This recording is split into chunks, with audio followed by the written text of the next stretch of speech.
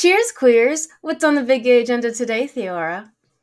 Today we are continuing our scene-by-scene breakdown of Blank the series, and today we'll be covering episode 204, probably parts 1 and 2. Yes, that is the plan. That is the plan. All right. Before we get into that, just if you're new, hello and welcome. This is a discussion episode where we'll be breaking down every scene and diving into all the deliciousness that is Blank the series. If you're not into that and you don't like our opinions, don't listen to this. You are under no obligation to do so. But if you are, thank you for joining. We really appreciate your support and appreciate how much you appreciate Blank the series. If you want more Blank content, just become a Patreon member for $5 a month. We react to everything. You get these episodes early without ads. There's just a bunch of stuff over there. Check it out. Have fun. Become a free member and you can see what we're up to because we usually post content there early so you can see what's going on.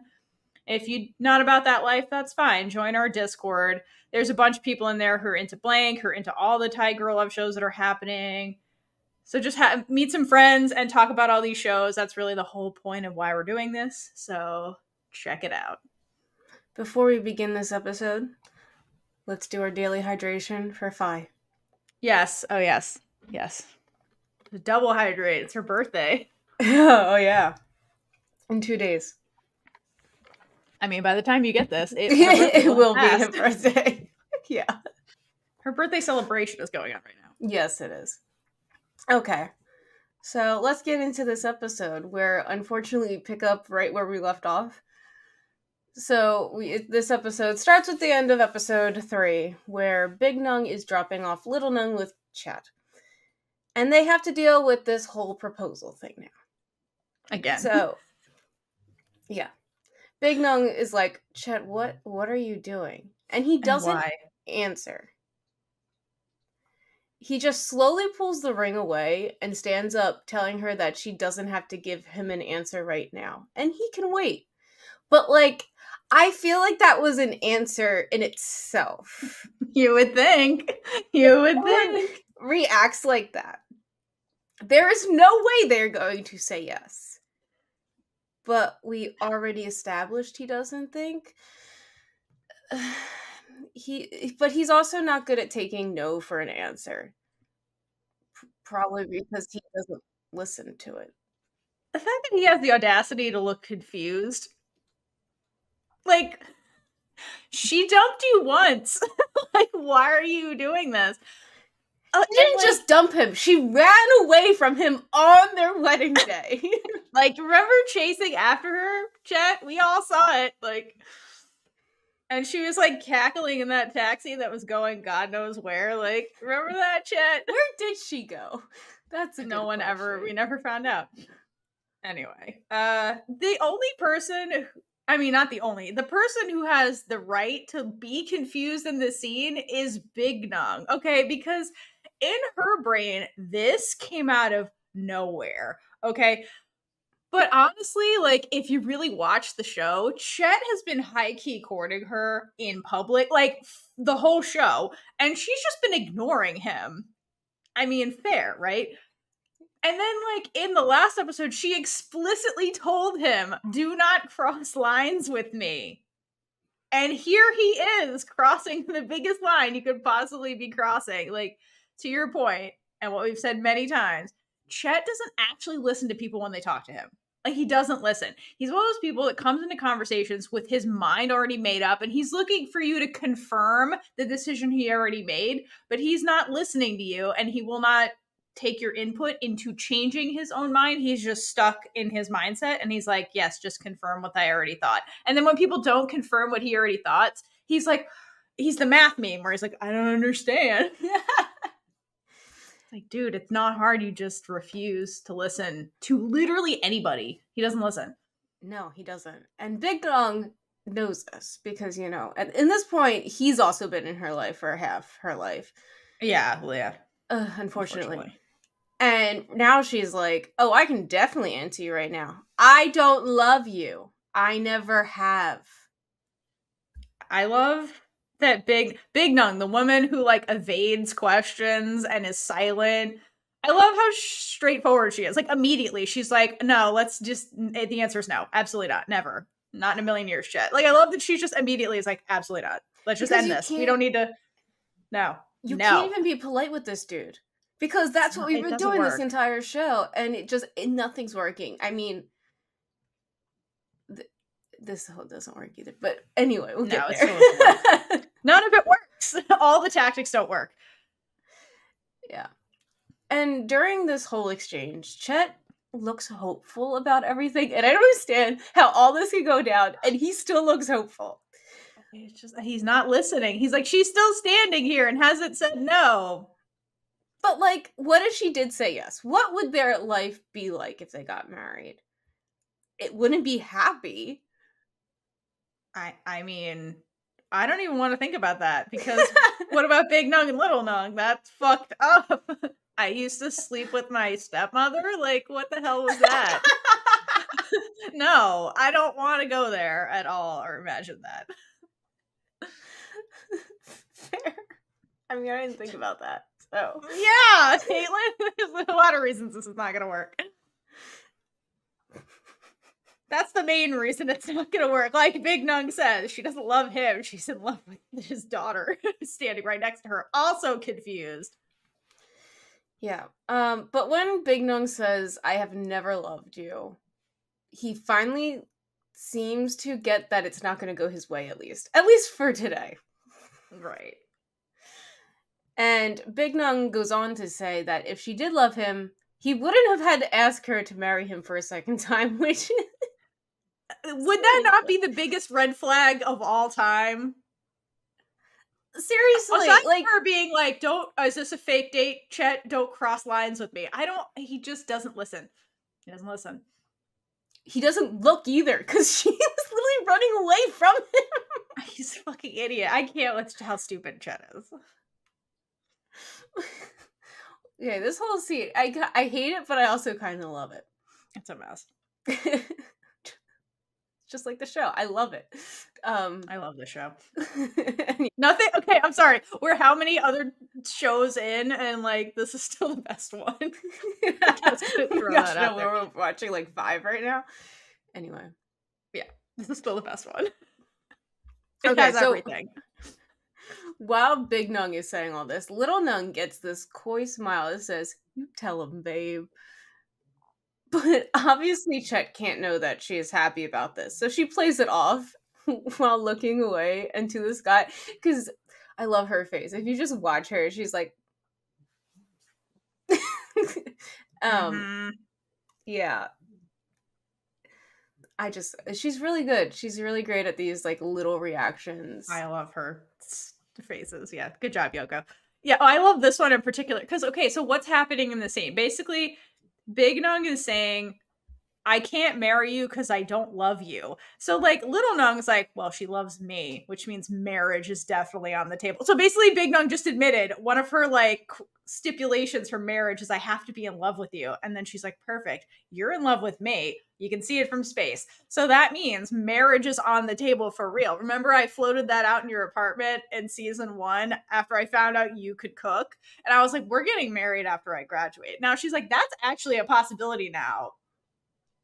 So I think that's why she's really smiling. She's like, oh shit, yeah. It's gonna be me. Yeah. I mean, yeah. Little Nung didn't have to worry, though, about Chet seeing her being happy because he wouldn't have noticed it. So continuing with Chet. Chet has the audacity. Again, so much. He has so much audacity in general. This is where Little Nung gets it from. Yeah. This is where Little Nung gets it from. This whole scene is audacity at its fine and stupidity. Little Nung doesn't get his stupidity. Thank God she did not inherit that. Oh my gosh. Where those brains came from, I don't know. Both her parents have stupidity, okay? I know. Did they cancel each other out, those genes? Like, where did she get her smarts from? She got the recessive gene for smarts. Clearly. Okay. But Chet says that he thought it would be good for them because he still loves her. Oh my god. Translation, it would be good for him because he still wants to use her. Like, no part of this would be good for Big Nung. Like, literally. Like, okay, so what I can't stand is that apparently, like, no is not good enough answer for Chet. So, like, he keeps going because for some reason, I think he's honestly confused by her response, like, Big Nung's response to all of this. Because his rationale is not necessarily like, it's about you and me, Big Nung. He says, well, if we get married, then we're one big happy family. You clearly love my daughter. And he's like, and I love you. So, like, is that not enough love to be the perfect family? And it's like, but then she doesn't love you. That's the missing connection. Like, yeah, no, buddy, you're somehow going to become the father-in-law. Like, it's a whole really weird dynamic that we have to have a board for. But anyway, when we're not there yet. He can't seem to understand why Big Nung doesn't like him, and we're not there yet. That's gonna break his brain later. That brain is just it's a mystery. That's the question. Is. But when he says that Little Nung loves Big Nung too, Little Nung's face looks like she wants to scream, "Bitch, you don't know me." I love. He does it. I mean, she does love her, but he doesn't actually know that because he never actually talked to her about Big Nung before, because I don't think he actually had a conversation with her. No, I don't think he ever has.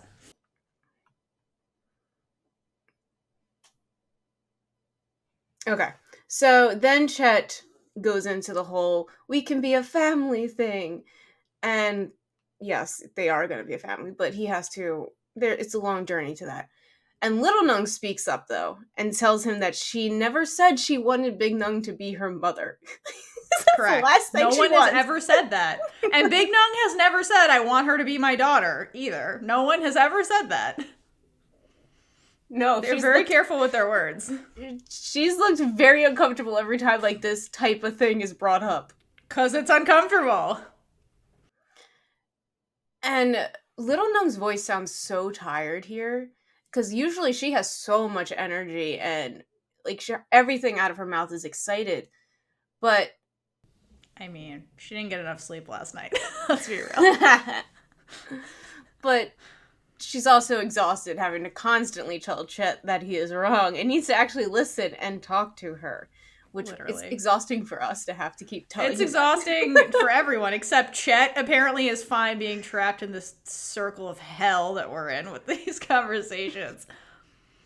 It's like he wakes up and he's like, I know what I'm going to do. He's stuck in Groundhog Day. Like, you're right. Does he have amnesia when he has conversations with people and he just doesn't commit it to memory? And he's like, get Little Nung a car. Got it. Even though he just had this huge conversation with Big Nung where she's like, don't get her the car. She doesn't want the fucking car. And then he's like, oh yeah, I gotta get him to buy a car today. Yeah, like it never happened. It's like, dude, what? That's Chet. That's Chet. Yeah. So Little Nung also goes on to tell him that she never wanted him to treat her like a daughter, too. Which Chet has no response for. Yep. Like, let us not forget how messy this whole situation actually is, though, guys, because no one wants to be here except Chet. And he knows the least about what's going on, so... But after she says this, Little Nung... Okay, so she basically says Chet... Like, she speaks her mind very directly and bluntly, and I think Little Nung is emboldened to do so because Big Nung is being very blunt to Chet. And it's not like, in a way, you know, when you have to talk to some men to be like, well, I'm trying to soften the blow. And you do that and it doesn't work because they don't understand what you're saying. And they're like, there's still hope. And Big Nung's like, no, there is no hope. You need to understand there's no hope. It's not happening. I left you once. I'm leaving you now. There's nothing to leave. There is no us. Like, get out of here.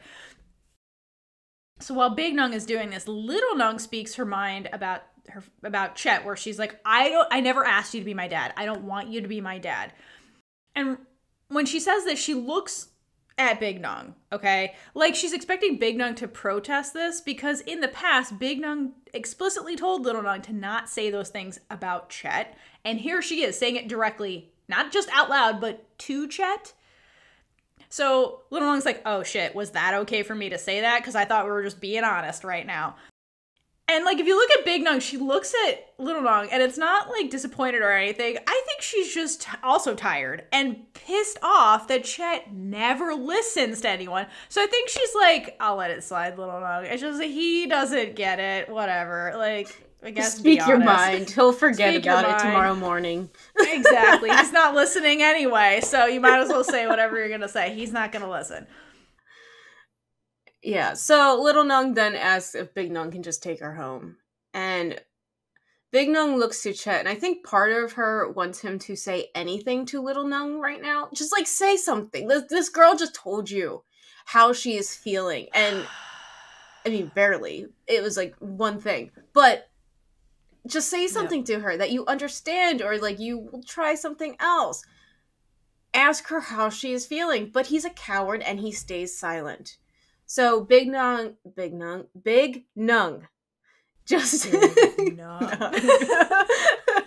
Big Nung just unfortunately has to be like, fine, I'll get her out of here. So she nods her head and tells him to excuse them.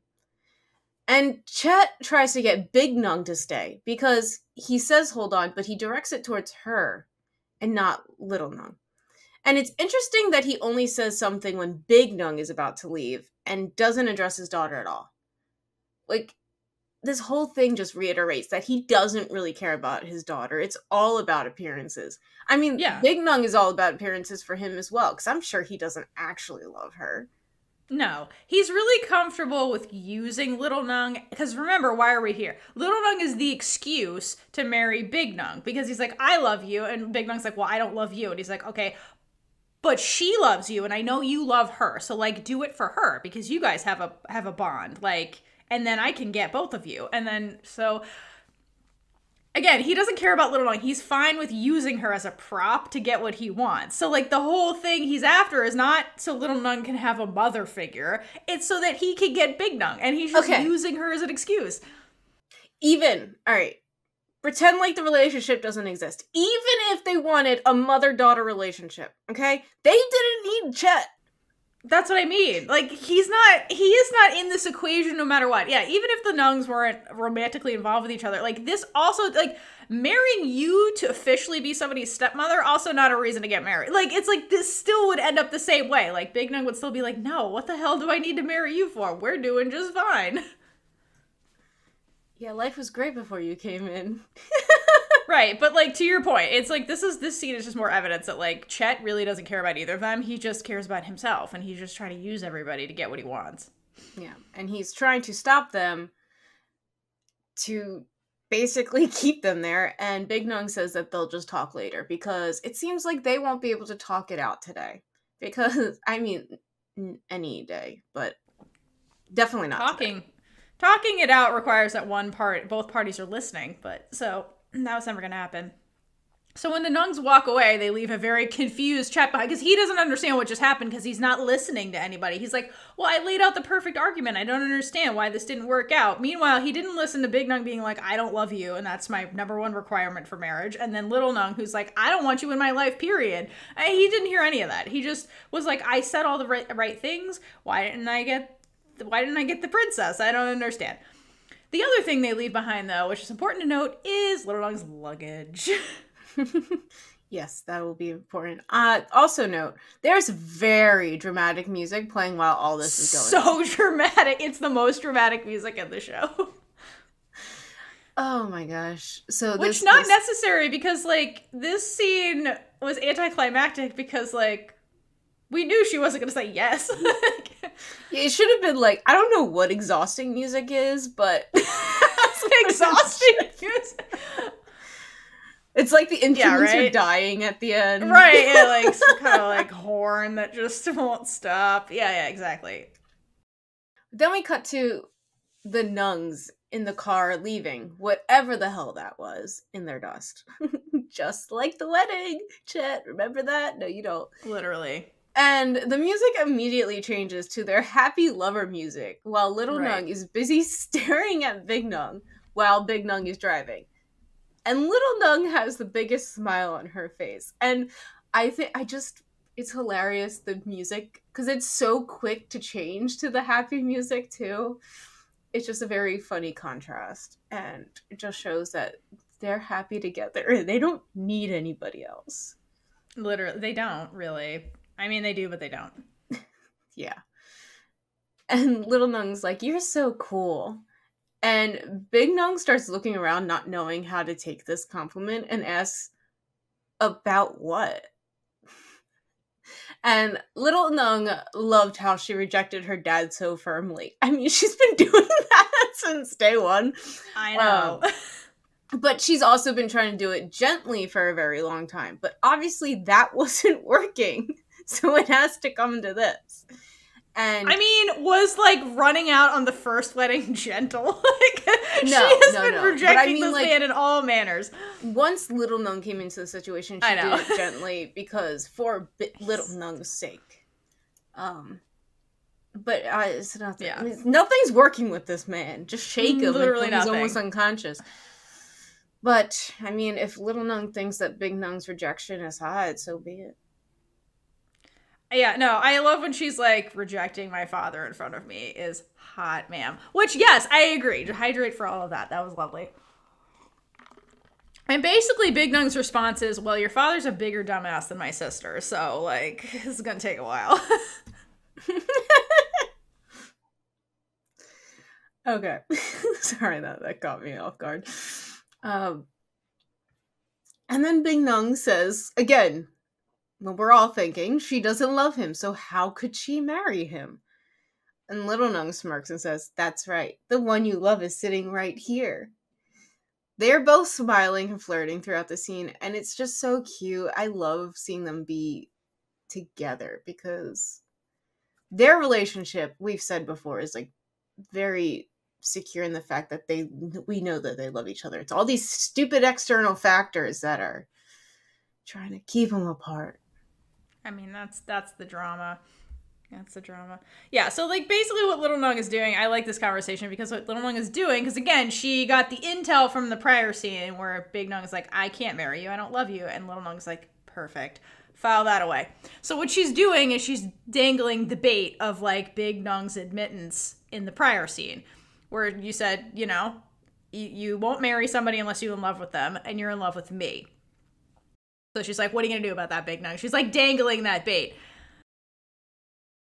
And then points out, like, yeah, you love me. And then so Little Nung, the Big Nung whisperer, is putting out, again, this is one of those things, I've brought this up before, they never actually talk directly about their own relationship. Like, for all the communicating they do, they never actually talk about what is this, what are we, where are we headed. They never have that direct conversation, but they have conversations like this, where they're basically talking about it in more of an organic way, where it just, like, comes up, and they just kind of talk about it, but never, like, have a direct line-by-line conversation, which, like, that's real life. So I do love this, because Little Nung is, like, testing the waters to be like, can we get married one day? Without directly asking Big Nung that. Because you can't directly ask Big Nung big, scary questions, because she'll get scared and, like, go into her shell like a turtle, right? Because, like, at this point, Little Nung is confident that the answer is yes, Big Nung is thinking about marrying her one day. But, like, she wants to see Big Nung's reaction for herself, because validation, and that's fun. I'm picturing them as a Thai version of Teenage Mutant Ninja Turtles now. Don't know why. Continue. Because the turtle thing, I was just thinking, like, I could see her as a turtle. All right, no more animal metaphors for me. Okay, so what's Big Nung's response? So she makes eye contact with Little Nung and smiles, holds it for a second, and then looks off into the distance very briefly, and she's got this, like, dreamy look on her face, like she's picturing the future scenario that Little Nung is throwing out there, and she's happy about it. So perhaps Big Nung hasn't quite thought this all the way through, but, like, here's Little Nung basically implying, marry me. And here's Big Nung's response is to process it and, like, think about it, and she seems happy about it for, like, a minute. But then that's big and scary, and, like, they have a million hurdles to get over before they can even get to that point, like getting rid of her dad and all this nonsense. So then That's scary. So what does Big Nun do? She gay panics in the most ridiculous way. So what does she do, Kaitlynn? She tries to play it off and says, "Who said I love you?" Oh my god, you idiot. What the hell was last night, Big Nun? I swear to God. And like, okay, so she denies that she loves Little Nung, basically, and then is visibly squirming this whole conversation in the car. And Little Nung's looking at her and just like laughing for a minute, but then like she goes from like being smug and confident about the whole marriage thing to like super pissed off because she's like, what the fuck kind of answer is this, bitch? Like, I mean, very fair. And I think a part of Little Nung starts to panic a tiny bit because even though she knows that Big Nung does in fact love her, like, what was that? But Big Nung finishes her teasing by saying, "It's you who loved me." Yeah, that's what pissed off Little Nung. She's like, are you fucking serious? But it's basically throwing what Little Nung does to her back at her. And this is when Little Nung realizes she's just teasing her back, and she tells Big Nung that she loves her so much that it can be seen from Mars, and that she's just in denial. Yeah, I love that she says you're in denial because Little Nung is directly addressing Big Nung's behavioral patterns and calling her out. These whole two scenes are about being as direct as possible with people because, like, yeah, Big Nung does the thing where she evades stuff and then plays dumb, and Little Nung's like, no, you're just pretending you're in denial about this, but you're not. Like, let's be real. And Big Nung, when she says this, Big Nung says nothing, which means yes, she's trying to cling to her denial. And meanwhile, she's still squirming in the car seat while she's driving. So Little Nung is like, okay, why don't I tease the denial straight out of you? So she leans across the console of the car while Big Nung's driving and then turns on her bedroom voice. Yes. Little Nung continues her teasing by asking her if she's only good at saying "I love you" when they are in that moment. At this point, Big Nung is probably thinking, girl, you need to stop or else I'm going to have to pull this car over and we're going to have a moment right now. And I think Little Nung would totally be fine with that. Oh, absolutely.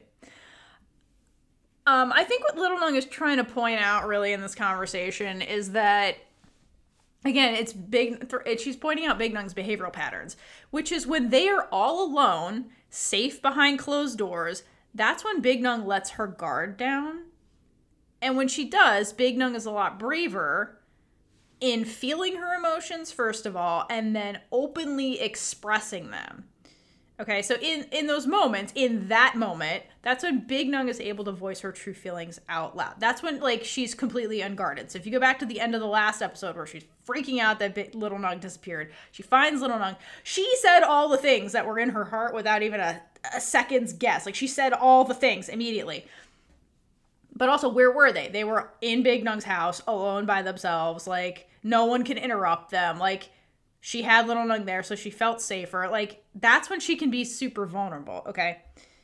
And so that's usually the situation when they are about to be physically intimate as well. So bottom line is, like, that's when Big Nung's most unguarded, tapping into her feelings, and that's when she's able to tell Little Nung how she really feels. Like, not whatever this... Like, in this scene, they're coming off the cusp of Chet doing whatever. So, like, Big Nung doesn't feel super safe, and so she's more guarded because she had to be guarded around Chet. Even though she was being direct with him, there's still a level of, like, emotional barrier that she still has up from that situation.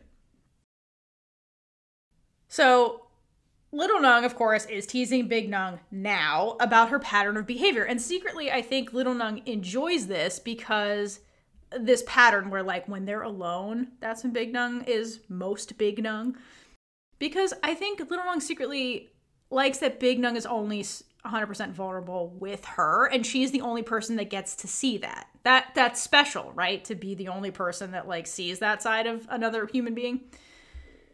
So same reason why she can't resist that cute voice that Big Nung does, because Big Nung only does it with her. So it's one of those other things. So, like, while she's like, I know you're like this, but you're only like it with me. So I'm the only person who can call you out, kind of thing. But, like, she can tease her about it because she's like, I know you mean it, but, like, this is what you keep doing. And so, of course, and then Big Nung's old school. So she's like, can you only do it when it's sexy times? And Big Nung's like, what? No, like, what? No, like, don't say. This is the woman who thinks eating food in public is porn. And here's Little Nung basically talking about, you only say you love me when we're both naked. And Big Nung's like, what? No, I've never been naked in my life. What are you talking about? Like, that's the denial. Yeah, that's what she's in denial about.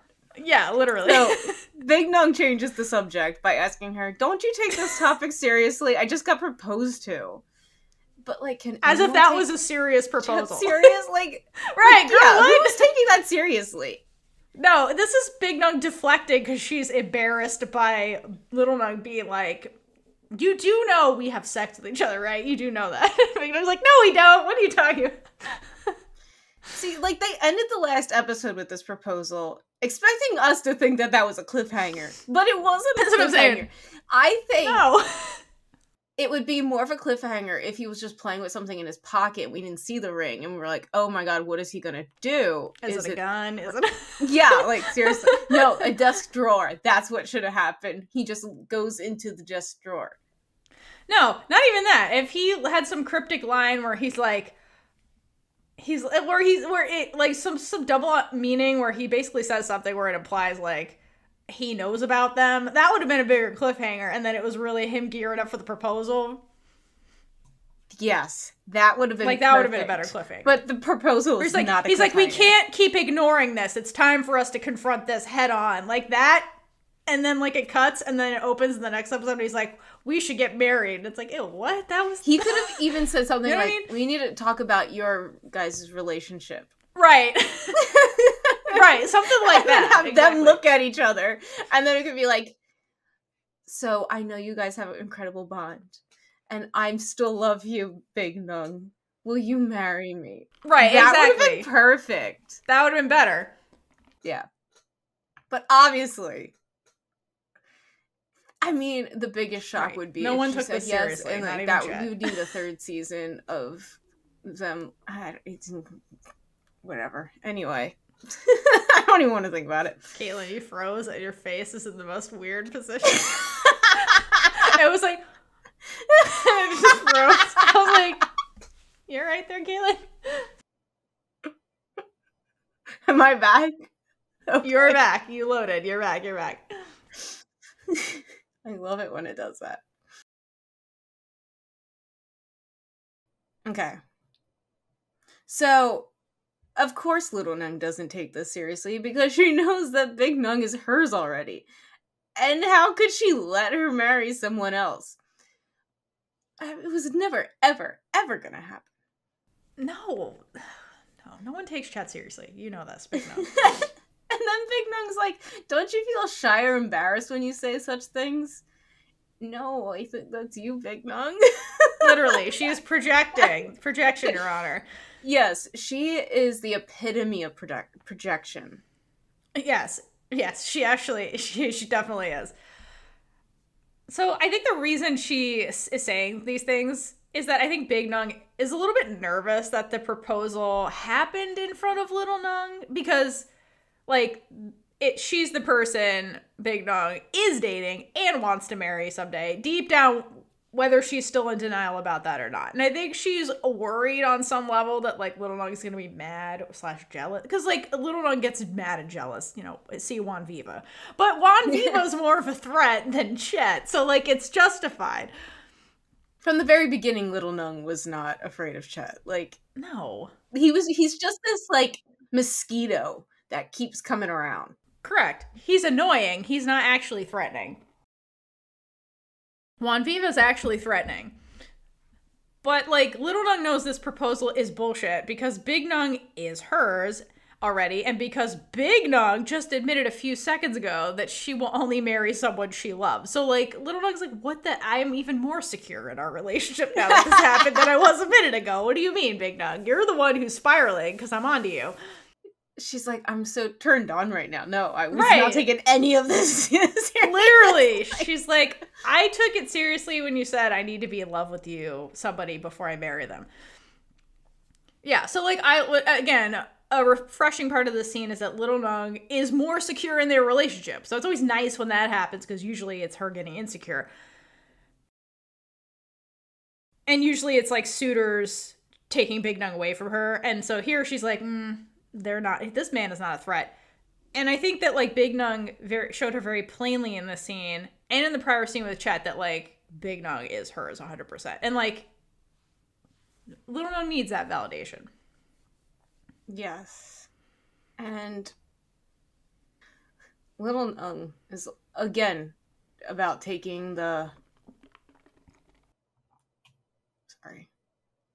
I feel like I said this. No, all right, let me just do it. Okay, so then they get into this argument about, like, who's more charming or seducing than the other. And, like, Little Nung's like, I'm good at, like, seducing you. And then Big Nung's like, we're in different leagues, bitch. Well, actually, she says that after. And then Little Nung's like, you're the one who's constantly flustering me and making me squirm and, like, all this shit. Because, like, here's Big Nung literally rejecting a marriage proposal because she's in love with Little Nung.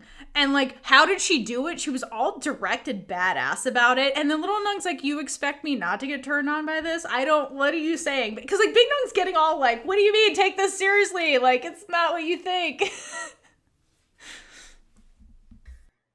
Yeah, but this gives Big Nung even more big gay energy. And she tells Little Nung that they are in a different league, to which Little Nung says she will fight back. And yes, she will. Later. In bed. Or in the car right now. Let's see how this goes. Yeah. All right. Before she says this, though, Big Nung turns on that wicked charm, and she leans across the console. So she's meeting Little Nung, like, at the midway point in the car. So she's more into Little Nung's space. Because that's how Little Nung started this conversation, where she leaned towards Big Nung, and then Big Nung's, like, getting more flustered. So she's doing it back. Because Big Nung is starting to... Because, like, Little Nung has been in control of this conversation for a while, and Big Nung's like, no. And so she's trying to take it back and, like, make Little Nung flustered. So... And we know from Big Nung's, like, personality, she gets off on being in control with Little Nung, and this is her showing Little Nung that again. And I love Little Nung's face when, like, Big Nung does this. She's like, challenge accepted. which is 100% on brand for her. And Big Nung knew that. Because Big Nung... Her challenge accepted face is one of my favorite ones, because we see it multiple times. Yeah. No, that's good. And, like, Big Nung likes that about her, because... she likes that Little Nung challenges her constantly and is really persistent. Like, I will stand by that was one of the things that attracted her to Little Nung in the first place. So, like, what I like about this is that even though they're in, like, more of a secure relationship stage, I love that they keep that initial attraction going with them. Like that's they're still, like, flirting based off of those principles, which I like. Yeah, and then Little Nung gets closer to Big Nung and playfully puts her hand on Big Nung's shoulder. And she's really trying to get Big Nung to have to pull this car over because, like, let's remember, Big Nung is still driving while all this is going on. Yeah, so this is, like, again, because, like, Big Nung was like, no, basically said, I'm more charming than you. That's why she said we're in different leagues, like, and Little Nung's like, oh, yeah, okay. As if I can't charm... the hell out of you. So that's what she's trying to do. She's trying to prove that she can fluster Big Nung more than Big Nung can fluster her. And they're basically playing the flirting version of Chicken, the chicken game in that scene, where, like, two people or two cars come at each other and, like, whoever chickens out at the last second before the collision. That's what they're doing. I don't like that game. That's terrible. That's basically what they're doing. So basically the Nungs are trying to provoke each other through flirting to see who has the most charm. The winner makes the other one so flustered / embarrassed that they can't continue the flirting. I wonder who's gonna win.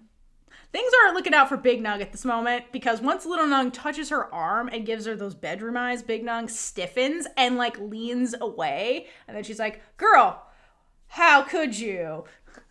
Like, what are you doing? I'm driving. She's driving. You forgot. Like, I have both of our lives in my hands right now. Yeah, but that's, like, Big Nung's... while true, it's also an excuse to, like, not be the flustered one. So Little Nung ups the game by stroking Big Nung's shoulder, and then it translates as, like, Arnung. But if you listen to her, that's not what she says. She says kun-a. And I think she's short. I think, like, I tried to look it up and see what the hell she was saying, but I think it's, like, a shortening of, like, the anti part. And I think what she's doing is she's, like, saying a more intimate version of Big Nung's, like, the Big Nung name, and making it more flirtatious and intimate to fluster Big Nung even more. And the way she, like, says it, it almost sounds the way, like, Mon says Kun Sam. Like, when she's speaking intimately with Sam, it's, like, that very drawn-out, like, sing-songy way she pronounces the word, because she's 100% trying to make it intimate to fluster Big Nung even more, because it's, like, clearly working. Because Big Nung says it again. She's like, bitch, I'm driving. And, like, and like, okay. But when she's doing this, Big Nung again shows her hand. So Big Nung, I think this version, like when she says her name like that, I think that's like the bedroom name. And I think that Big Nung can't handle it. And so when she says I'm driving, she unconsciously leans closer to Little Nung. Whereas before, when Little Nung was like touching her and stuff, she was like leaning away. She's like, don't do this. Here, she leans into her. So it's like, Big Nung, did you need to do that? You're making this worse on yourself. This was unnecessary. So, but it's proving Little Nung's point that, like, she does have charm that is capable of entrancing you. And, you know, kudos to the masterful flirting. Like, hydrate for lesbian Jesus. Good job, Little Nung. Seriously, Little Nung says, your heart is racing, isn't it? And Big Nung's like, stop. As Little Nung is tracing her fingers down Big Nung's arm. Like, she is determined to get this car to stop. Yeah, she's determined to prove she's just as charming as Big Nung is. She's like, I'm definitely not out of your league. I'm going to prove I'm definitely in your league. Hence, like, I'm worthy of you or whatever. And so Big Nung, again, is getting annoyed, quote unquote, because she's losing. And Little Nung is still stroking her shoulder at this point, which is covered by her sleeve. And she's like, am I good at this? Big Nung doesn't answer that, which means yes. And also, you're too good at this, because the bitch is losing her shit if you watch her, like, squirming in the seat. And then she's like, I'm driving. That's her only excuse. Yeah. Valid, but still, her only excuse. And Little Nung is like, well, what are you going to do? And while she says this, Little Nung ups the flirting. So she moves from tracing Big Nung's shoulder, which is covered by clothing, to her forearm, which is not covered in clothing. So the skin-to-skin contact, if you watch, this is where this level of intimacy is Big Nung's breaking point. Yeah, this time she doesn't respond by saying she's driving. She just abruptly stops the car. Because what else is in she the middle of the street. In the middle of the street. She just stops the car.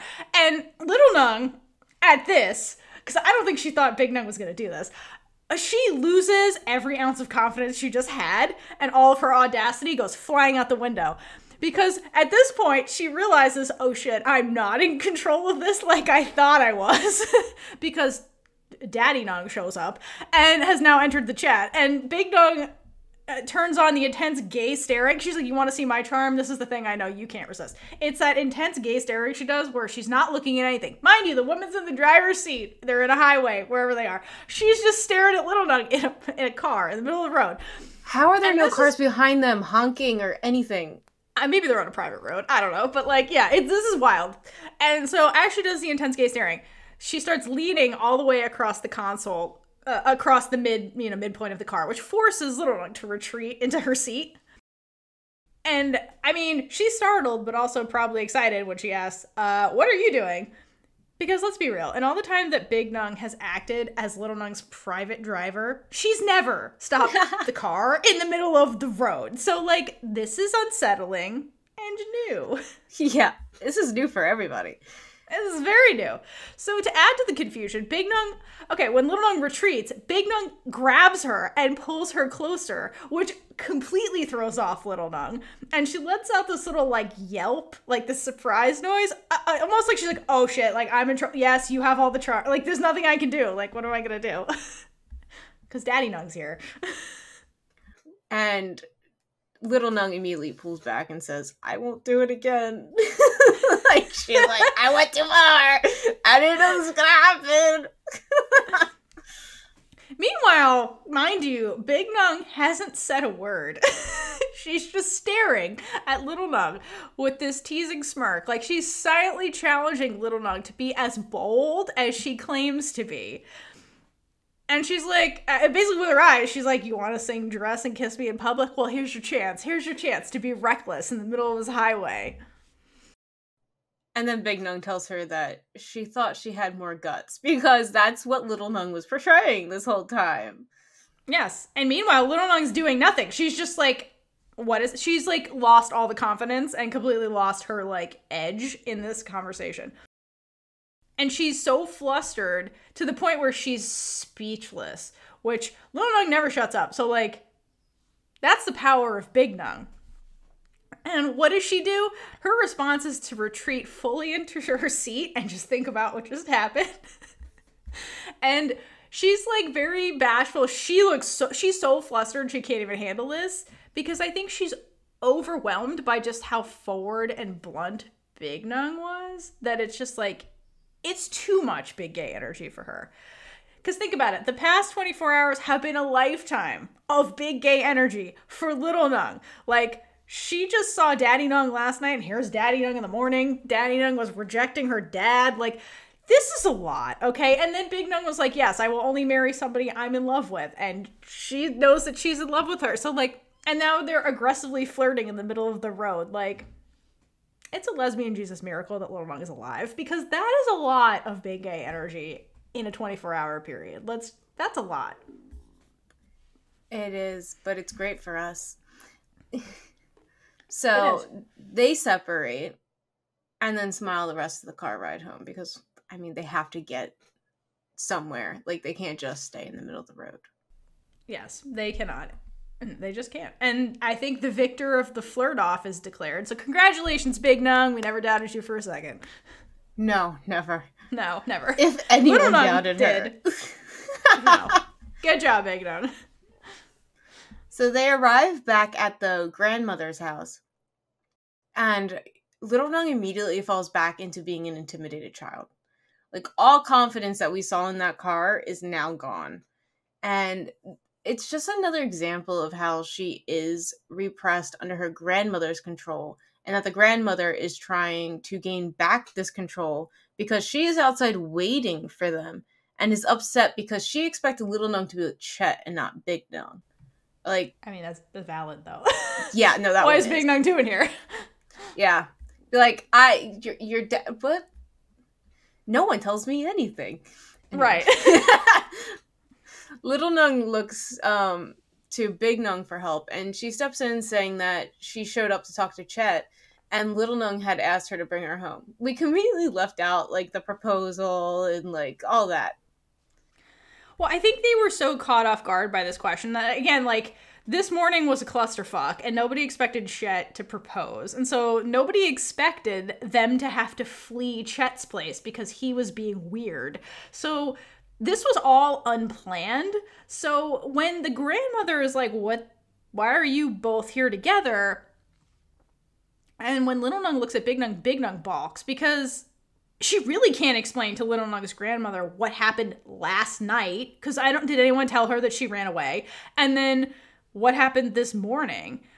So what happens? It's Big Nung that instantly lies to Little Nung's grandmother, which we know is something that she hates to do, but this is her version of lying by omission, where she just leaves out information and lets you assume and fill in the blanks, right? So what does she say? She says, like, oh, I dropped by to talk to Chet so that Little Nung asked to come back with me instead.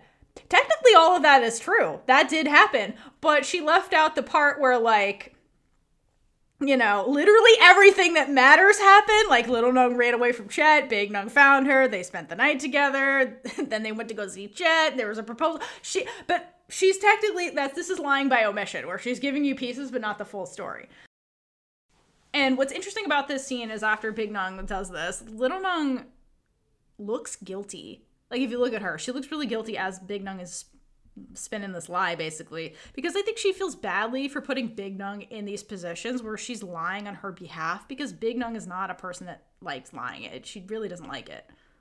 No, and she's made that clear to Little Nung many times. Yeah. And before she leaves, Big Nung tells Little Nung to call her if anything comes up, and then she respectfully dismisses herself. So, how long till Little Nung called her? Immediately. Yeah. Well, so I was always like, why does she say this? She's saying it in front of the grandmother, like, out loud. Like, she could have just texted her and been like, if something weird happens, let me know. I think Big Nung is nervous that Chet called the grandmother and told her everything that happened. Particularly, like, the running away part.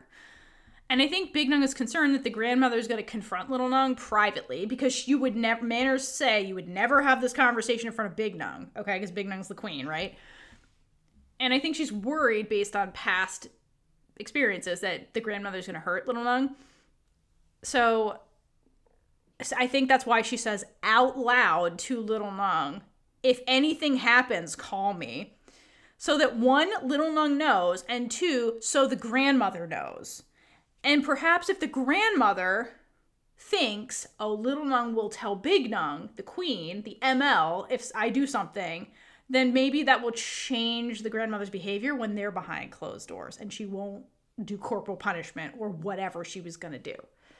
Because if you watch Big Nung, after she excuses herself, she gets in the car and then looks at Little Nung, and, like, she looks concerned and scared. Like, she doesn't want to leave Little Nung. And I think she's worried what the grandmother's going to do.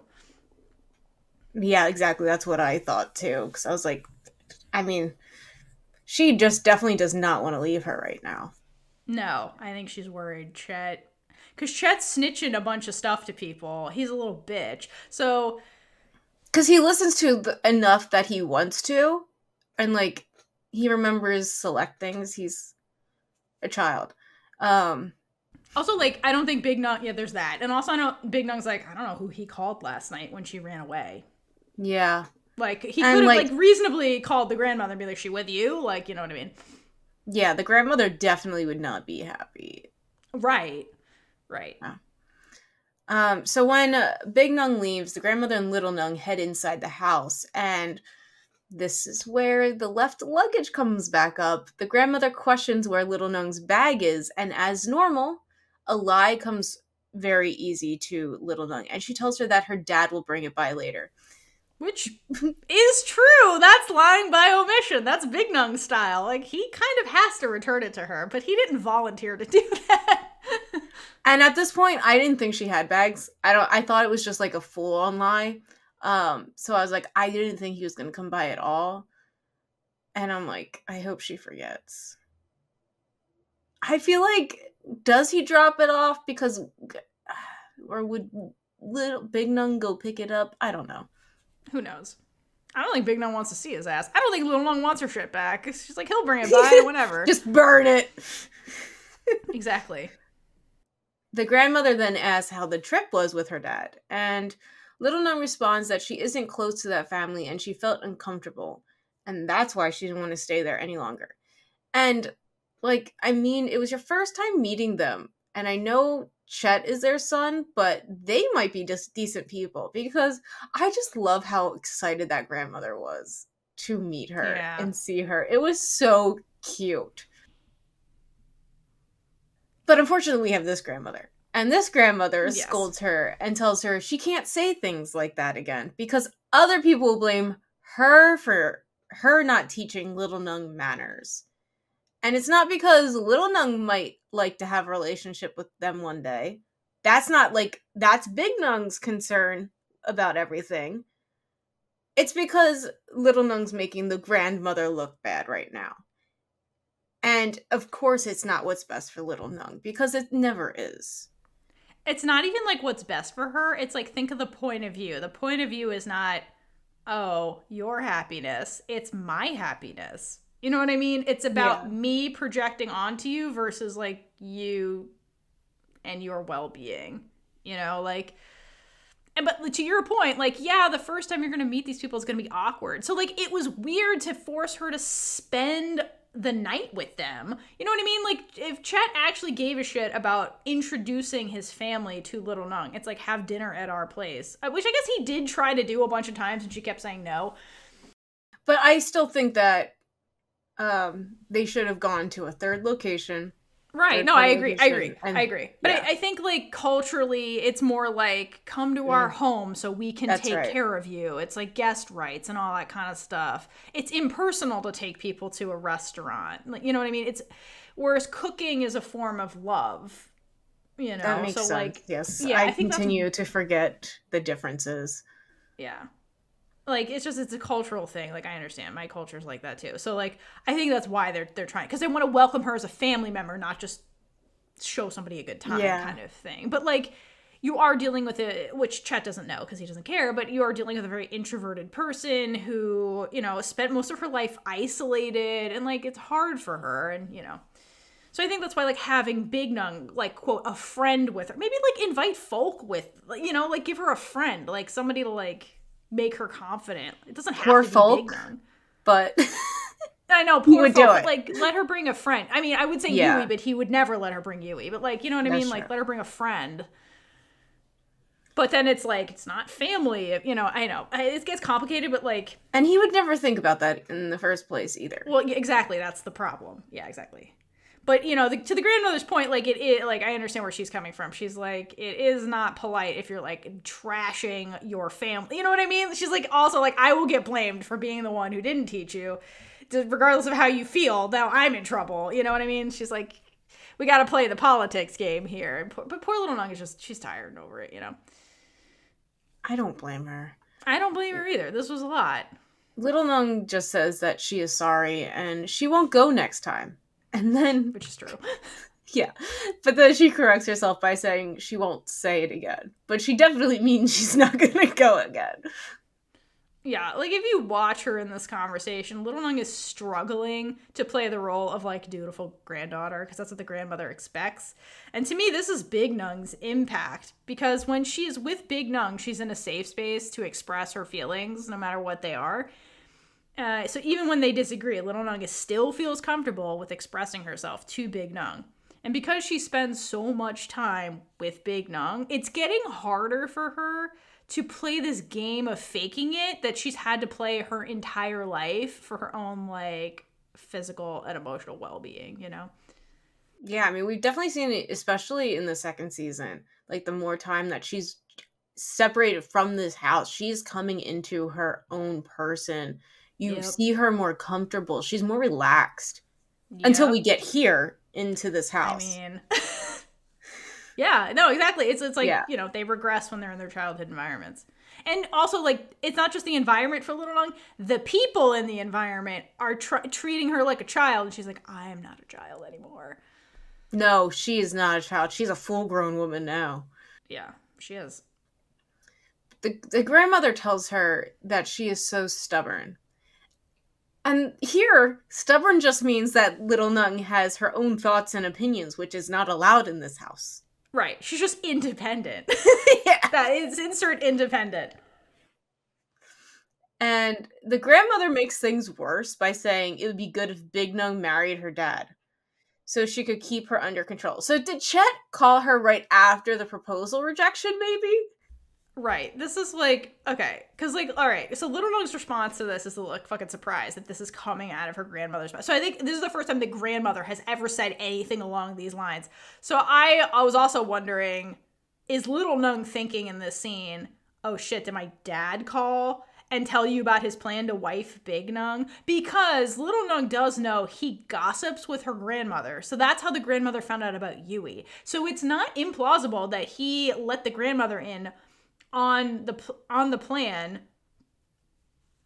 Okay. It's not improbable that Chet didn't call the grandmother to talk about this because he tells her things. And, like, if you think about it, if this was any kind of traditional whatever, like, the Chet would have to talk to, like, Big Nung's relative to be like, I want to marry her. But there's no relatives anymore. It's just Big Nung. And he doesn't tell Big Nung. And he's not going to go to Sam because he forgets Sam's a person.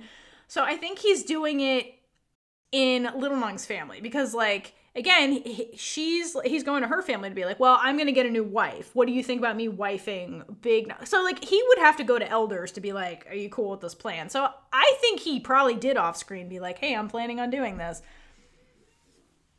So maybe that's why the grandmother's like, why are you guys here together? I thought Chet was wifing you. It's like, where is Chet? Like, if you're here, then he has to be here too. And then, like, okay, I like the rest of the line, because why does the grandmother want Little Nung to be under Big Nung's dominion as stepmother? Because she's like, she needs to get you under control. And it's like, man, Big Nung does have things under control when it comes to her, just not in the way you think. Oh, the control is great. The control has so much big gay energy. It's ridiculous. And then, since Little Nung has already spoke her mind to Chet earlier, she's just going to continue that. And she says that she never wants Big Nung to be her stepmom. And the grandmother actually looks surprised by this, because from her view, Big Nung is a stand-in mom for her. And it seems like she likes having her around. Like, there's a reason why she spends so much time with her. I mean, it never crosses her mind that they're lovers, but I do, because, like, at the end of the scene, she looks genuinely confused, and I do wonder what she is putting together when it comes to Big Nung and Little Nung, because, like, think about it. They showed up together when they weren't supposed to. Little Nung has no luggage. Like, this was all super suspicious. They spend a lot of time together. Little Nung has nobody. She's dating. Like, I don't know. There's a lot of weird shit going on, and then, like, I don't know. I just wonder they're really not good at subtlety either. It's just, if anybody really thought about it, everyone would know. Correct. Then we head over to the emotional support lesbians, because Big Nung definitely needs emotional support right now. Absolutely. And everything is so overwhelming. So what do? We must stare at water, because that is what we do when life is overwhelming. Yes. And by that, I mean they are sitting on the edge of Sam and Mon's pool. And this is exactly why Sam insisted they have a pool for moments like this. Yes. I could just see them, like, actually playing, like, I need to look at water. Yeah. Sam's like, the pool goes here. And Mon's like, we don't even use the pool, Sam. Sam's like, the pool goes here, Mon. Mon's like, okay. Hold on. No, Sam's like, remember that one night that we had in that pool? We need a pool. The pool goes there, Mon. Mon's like, all right, sure. That was a good night. Go watch Gap. That was Mon Boss. That was the Mon Boss episode. Yeah. Sam jokes that Big Nung is... Hold on. Okay. So Sam jokes that Big Nung's something because she got proposed to by the same man twice. I mean, she is Big Nung. Like, she's Big Nung. Yeah, like, Big Nung. Only twice? What? Only twice. Again, she ran away. Never gonna happen. But Big Nung tells her that this is not the time to joke. Sam is always joking around with her sister. And she's like, this is not where I come to my emotional support lesbians. I need you to talk to me. I need you to not be you for 5 seconds. I'm really here to see Mon. Yes, Mon. Are you taking patients today? And she tells them that Chet is stubborn. Like, again, she ran away. He still didn't learn. And she explains that she rejected him again. But he still doesn't seem to understand because he's Chet. Also, like, why are men like this in general? Like, we've seen so many of these Thai girl love shows. Why are the men always like this where they don't listen when the rejection happens? And they're always like, it's fine. I can wait forever for you to change your mind. And the woman's like, I'm not going to change my mind. Can you move on and find happiness elsewhere? Stop trying to chase me. I don't want you to chase me. Just go away. Chase somebody else. I'm a lesbian. And men are always like, no, I must chase you. Who wins in that scenario? Everybody loses, you know? Like, that's toxic. It is. Is this a common thing, like, for men to just not take no for the answer? Or is this just the author writing? I mean, men are like this everywhere, where they don't take no for an answer. But, like, they seem weirdly persistent about the marriage stuff here, where they're like, "I'll wait forever because the elders want us to marry," which I understand the mentality, but it's like then the men are unhappy too, because then they're like in this position where like they're just waiting and waiting and waiting and waiting and getting rejected over and over. That can't be good for their psyche, you know. Not that Chet is in that category; he's just not listening to anybody. But I mean, like in general, I'm just making a point, like. They're unhappy too, you know, and like the women are like, can you stop chasing me? I don't want this. You don't want that. Like, what are we doing, everybody? Like, I don't know. Why are just we throwing here? that out there. I don't expect an answer for that. So Sam asks why she doesn't just tell him that she is dating Little Nung. It's just simple. Just tell them that you're dating his daughter. I don't know, Sam, when you were with Mon, why didn't you just tell your grandmother you were dating Mon? Sam, you've been through this, ma'am. Don't you remember? Do you have amnesia from Gap? Like, To which both Mon and Big Nung shout at her that she can't. And like, even Mon's like, what the hell are you talking about? Go inside. Your advice. Right, Sam, just go away. Right now. They should have sent Sam out for snacks and be like, Sam, can you go get us some snacks and spend money? And Sam would be like, yes. And then like Mon talks to Big Nung. Because like Sam's not helpful because she has amnesia from her own life in this conversation. Yeah, she has amnesia in this show from her own life. From her own life. But with Mon also saying that she can't. Okay. So Mon tells Sam that if Big Nung does tell them about Little Nung, then Little Nung's family will be doomed. And now Big Nung's fears are validated because even someone on the outside of this family could see that this is the issue. So it's not making things better. And she's like, I'm right to feel this right now. So this is why we're here, Mon. Fix it. Yeah, and it's interesting, but also not fully surprising that it's Mon that points this out, because Mon has the brain cell always.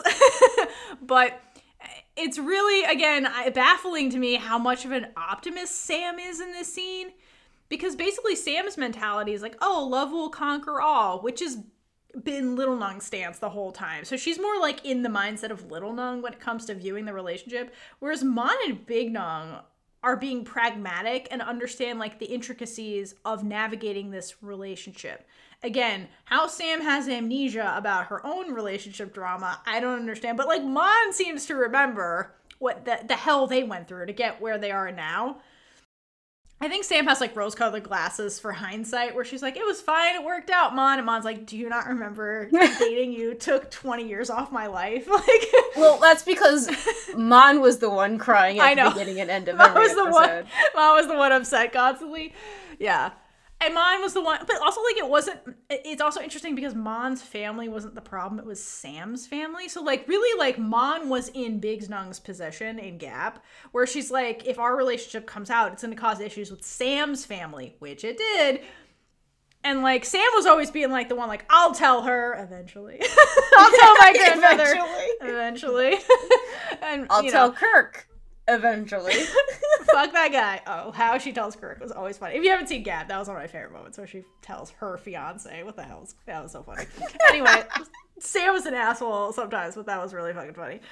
But yeah, so it's interesting because like Mon was basically Nung in that relationship. So she's like, I understand where Nung's coming from. It's not as easy as being like, we're dating, deal with it. Like, you have to ease people into it. Like, how did Mon and Sam get through it?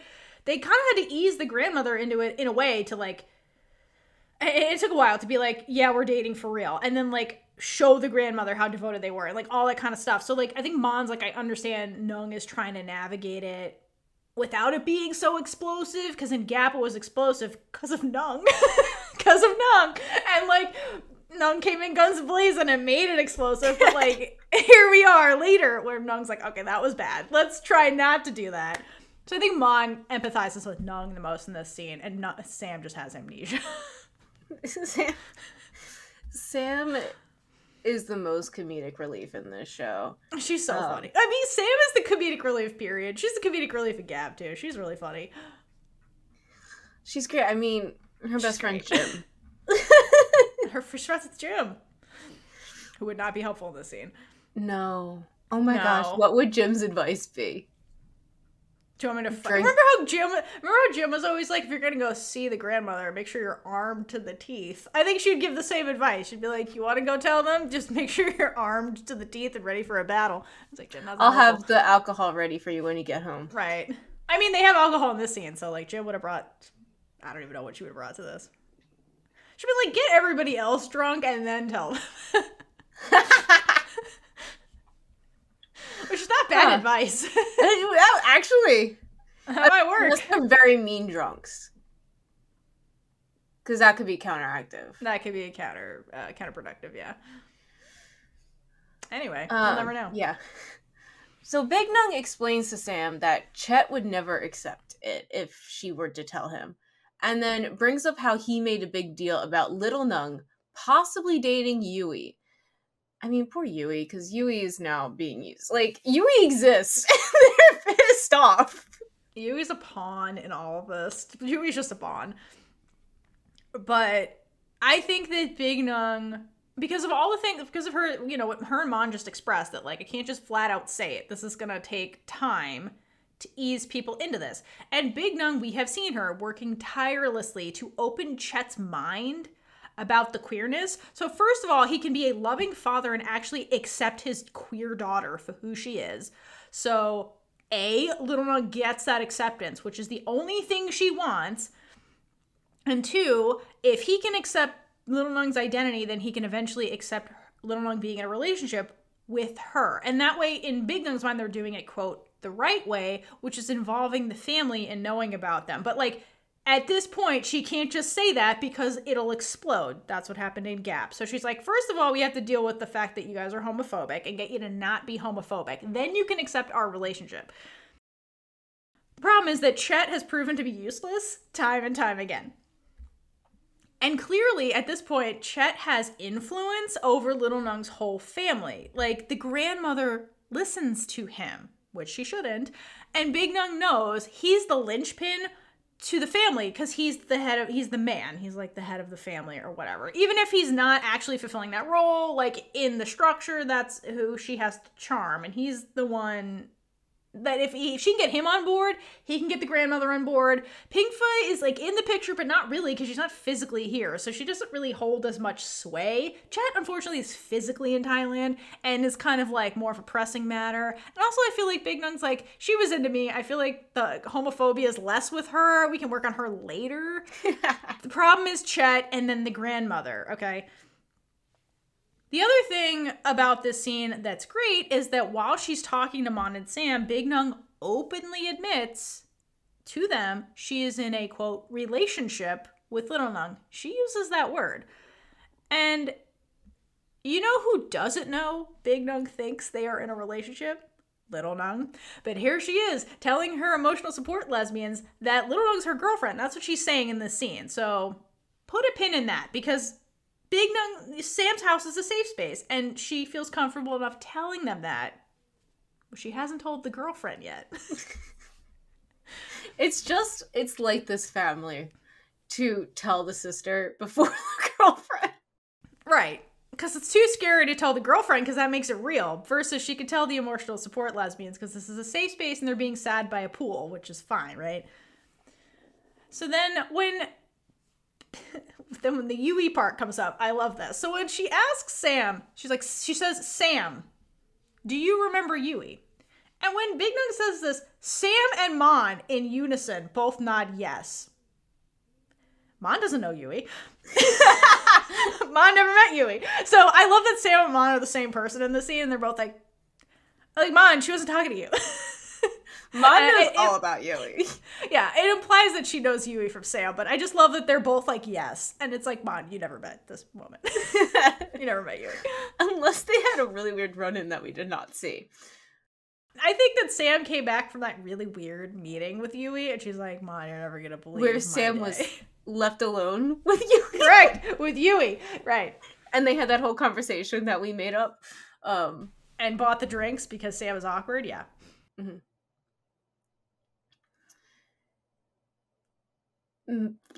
Big Nung also says that if Chet knew the truth, he might die from a heart attack. Which, I mean, maybe we should tell him. I mean, if you can get rid of him, that would solve a lot of problems. It really would. I love that she says heart attack, though, because, like, that was the Grandman's trigger, like, in Gap, so. Them tickers, man. I mean, that's a lot of the shows we're watching. You gotta take care of your hearts, everyone. But I think the reason she says this is that she's worried about harming someone else based on her own selfish actions. Like, that's something she's been grappling with the whole time. That was the song thing and the Grandmam stuff. And so, like, she's trying not to have history repeat itself because of things that she's doing. So, like, it's admirable that she's, like, thinking these things and trying to be proactive about sticky situations and not just, again, guns blazing. Let me just take what I want. Fuck everybody else, you know? Yeah, the growth is amazing, especially when you see from Gap to now. Yes.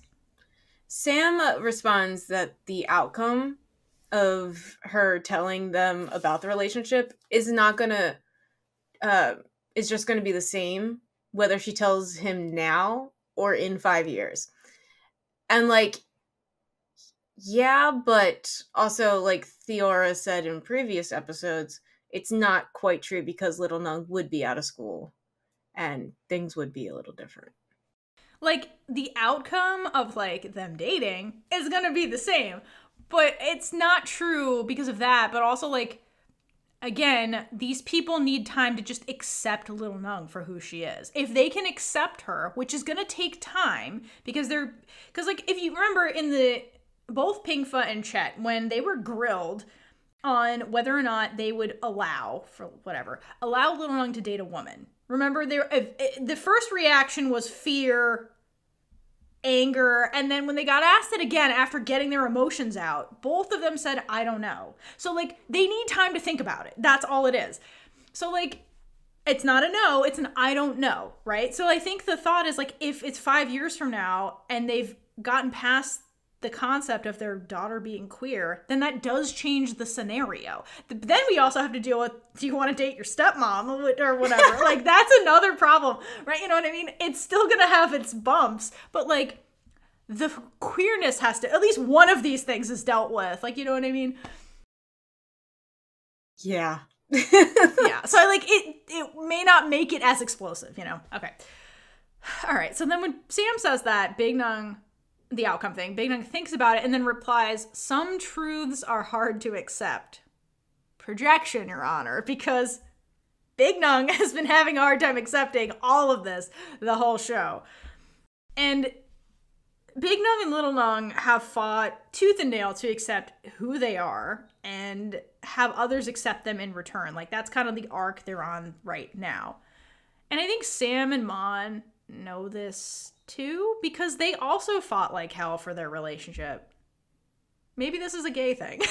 It's like, you have to fight just to be who you are. Or this is the Gap universe thing. Everyone's doing this. Okay. But then Big Nung gets to the crux of it all, and she says really what this is all about is she doesn't want Little Nung to go through the same familial hardships that she went through when she left the palace. And she's like, especially with the grandmother, because I know how much she loves her grandmother. And I love this so much because, again, this is Big Nung, the growth of Big Nung. And she's using the lessons she learned to try her damnedest to spare Little Nung from, like, trauma. Because I think she's going to live with her trauma from the grandmam forever. And it's just like... Also, Little Nung has enough trauma going on, so... Correct. I mean, so did Big Nung, but...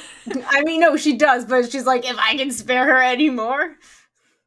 Yeah, but this is Big Nung basically saying, I don't want her to go through what I went through. Because I think she's still feeling the pain of all that still. But Sam points out the difference. She's like, well, Little Nung's not going to go through that alone like you did because Little Nung has you. So she's going to have somebody with her, which Big Nung never had. You know, Big Nung went through all that shit kind of basically alone. Yeah, she has her sisters, but it's not like the same thing.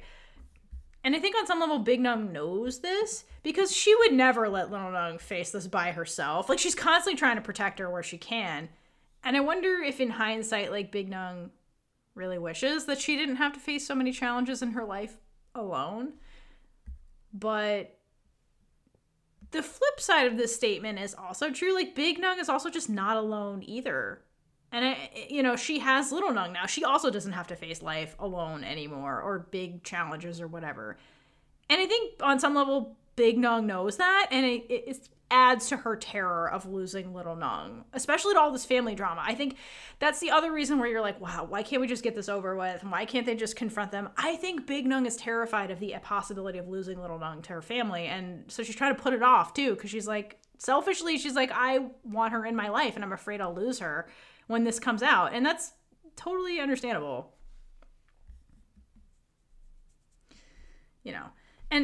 And the other thing about it too is if their relationship comes to light, like we keep saying, it's this beautiful, healthy relationship that these two women have just found for the first time in their lives. And Big Nung is worried that either little Nung will be taken away from her by the family, or once they go through this hardship with the family, it's very possible that their relationship will be altered in a not good way, potentially forever, just by going through this kind of trauma. Like, whether that change is some kind of fracture between little Nung and the grandmother, and little Nung now will have to carry that forever the way Big Nung carries her grandmam trauma, or it's possible that something will shift between Big Nung and little Nung that can never be undone. And so the uncertainty of all of that is also like tearing Big Nung apart. There's a lot of unknowns to this and possible bad outcomes to this beautiful relationship she has, and I think she's really terrified of altering it. Which is totally valid for, all these reasons. Big Nung's going through a lot right now, and that's why we need the emotional support lesbians. That's why we need them. So then she says about little Nung won't be able to handle fighting with the grandmother, which is more projection from Big Nung. The biggest projection yet. The biggest. And if you'd watched Big Nung up till now, she has been trying to prepare little Nung for this possibility, like the confrontation with the grandmother. But despite that, little Nung really seems unprepared for it. And this is Big Nung speaking from experience. Like, there's never a way to fully prepare yourself for that, but like, you can be more prepared than not. I don't know if Big Nung will ever be fully able to move past what happened in her past. Because there's always going to be those what-ifs in her mind. Because she's trying to spare little Nung from losing her grandmother. But, like, what if she had done something differently and she had a relationship with her grandmother? It's hard. Like, it can dull over time, but there's always, like, a random day you're going to be like, well, what if I just done that? Yeah, and that's, like, the biggest problem I have with the grandmam is that she robbed Nung of any kind of resolution of their bullshit, basically, by refusing to talk to Nung about it. And so Big Nung now is going to have to carry the what ifs, like you said, forever, because she never had closure. Never has it. And so I think she will always carry that forever. And like you said, like, it won't be a constant, thing every single day, but she's going to have days where she's going to have to, like, relive the trauma or process it all over again. It's like she's going to have some level of PTSD from this, basically. So, which is unfortunate. But in this scene, Big Nung, again, why is she here? She's here to see her emotional support lesbians who are comforting her. And I want to talk about, like, their body language in this scene because I think it's really funny. So after Big Nung, like, basically spits out her truth, the emotional support lesbians are there to comfort each other. And so I love the shot of them immediately after that. So it's Big Nung drinking away her feelings. Sam is comforting Big Nung while Mon is comforting Sam. Which I love. So it's like this, like, tag of, like, everyone's comforting each other, which, like, Sam doesn't need comfort in the scene, so I love. Mon could have sat on the other side of Nung and they both could be comforting Nung, but no, it's Mon on hand on Sam hand on Nung. I love that. But this is like, it's a comforting train where Big Nung doesn't have to comfort anyone, and Mon's basically comforting everyone. So that's just the roles. That is true. Family dynamic. Nung is comforting herself by drinking the wine. So she's comforting the wine glass. She is. Also, could we talk about how they're, like, color-coded in this scene? So, like, Mon's in, like, a cream color or, like, a white, if you'll say, like, pure white. Sam is in white and then black shorts, and Nung's in the black. So, like... I do love that. Very true. I love it. They're kind of like, let's gradient them. Well, it's like polar opposites, Sam and Mon and Nueng, and then Sam's in the middle, literally, with the colors, and literally in the middle. However, I feel like Mon should be the one in the middle. Anyway. I mean, yeah, like, Sam was useless in the scene. But anyway, like, no, I love Sam. So, okay, so they're doing the train of comforting, and Sam reassures Big Nueng that she believes in her. And this is Sam's way of showing Big Nueng that she also isn't alone. It's not just little Nueng that is keeping Big Nueng from being alone. It's also her family, like her emotional support lesbians. She has people to back her up that love her. And I think in the past, Big Nueng felt alone when she was waging the war with the Grandman, because Big Nueng, number one, was isolated from her sisters as the eldest child by the Grandman, by the way the Grandman, you know, raised her to be in her spitting image, to be the heir. She put way more pressure on her. That's like part of eldest child syndrome. Like, Big Nueng has that in spades, where she had more responsibilities put on her because she was the oldest. And so because of that, her life experiences in the palace is different than that of Song and Sam's. And since that was Big Nueng's experience, and now she's about to face a similar situation to her past with little Nueng, I think her trauma is being triggered a bit here, and Sam maybe senses that shift in Big Nueng and is doing her best to be supportive. And also Mon by extension, because like Mon's just empathetic, period. Mon is a great person. She is. Mon's gone through so much shit, and she's still here supporting everybody. It's why you cannot cut Mon out of any of these wills. She earned everything being there for you two bitches. Mon gets half of everything. Everything. Like when Nueng kicks it, Mon gets something. I'm just saying. Mon gets the queen title. Like, give her something. So I love that Big Nueng gets this kind of validation and support from Mon and Sam. And I think, and then she thanks Sam and Mon for their support, which is also big for Big Nueng to even say that. And like, they really are a healthy family unit, and I'm really glad we get moments like this on screen with them. It's really sweet, and I do enjoy that.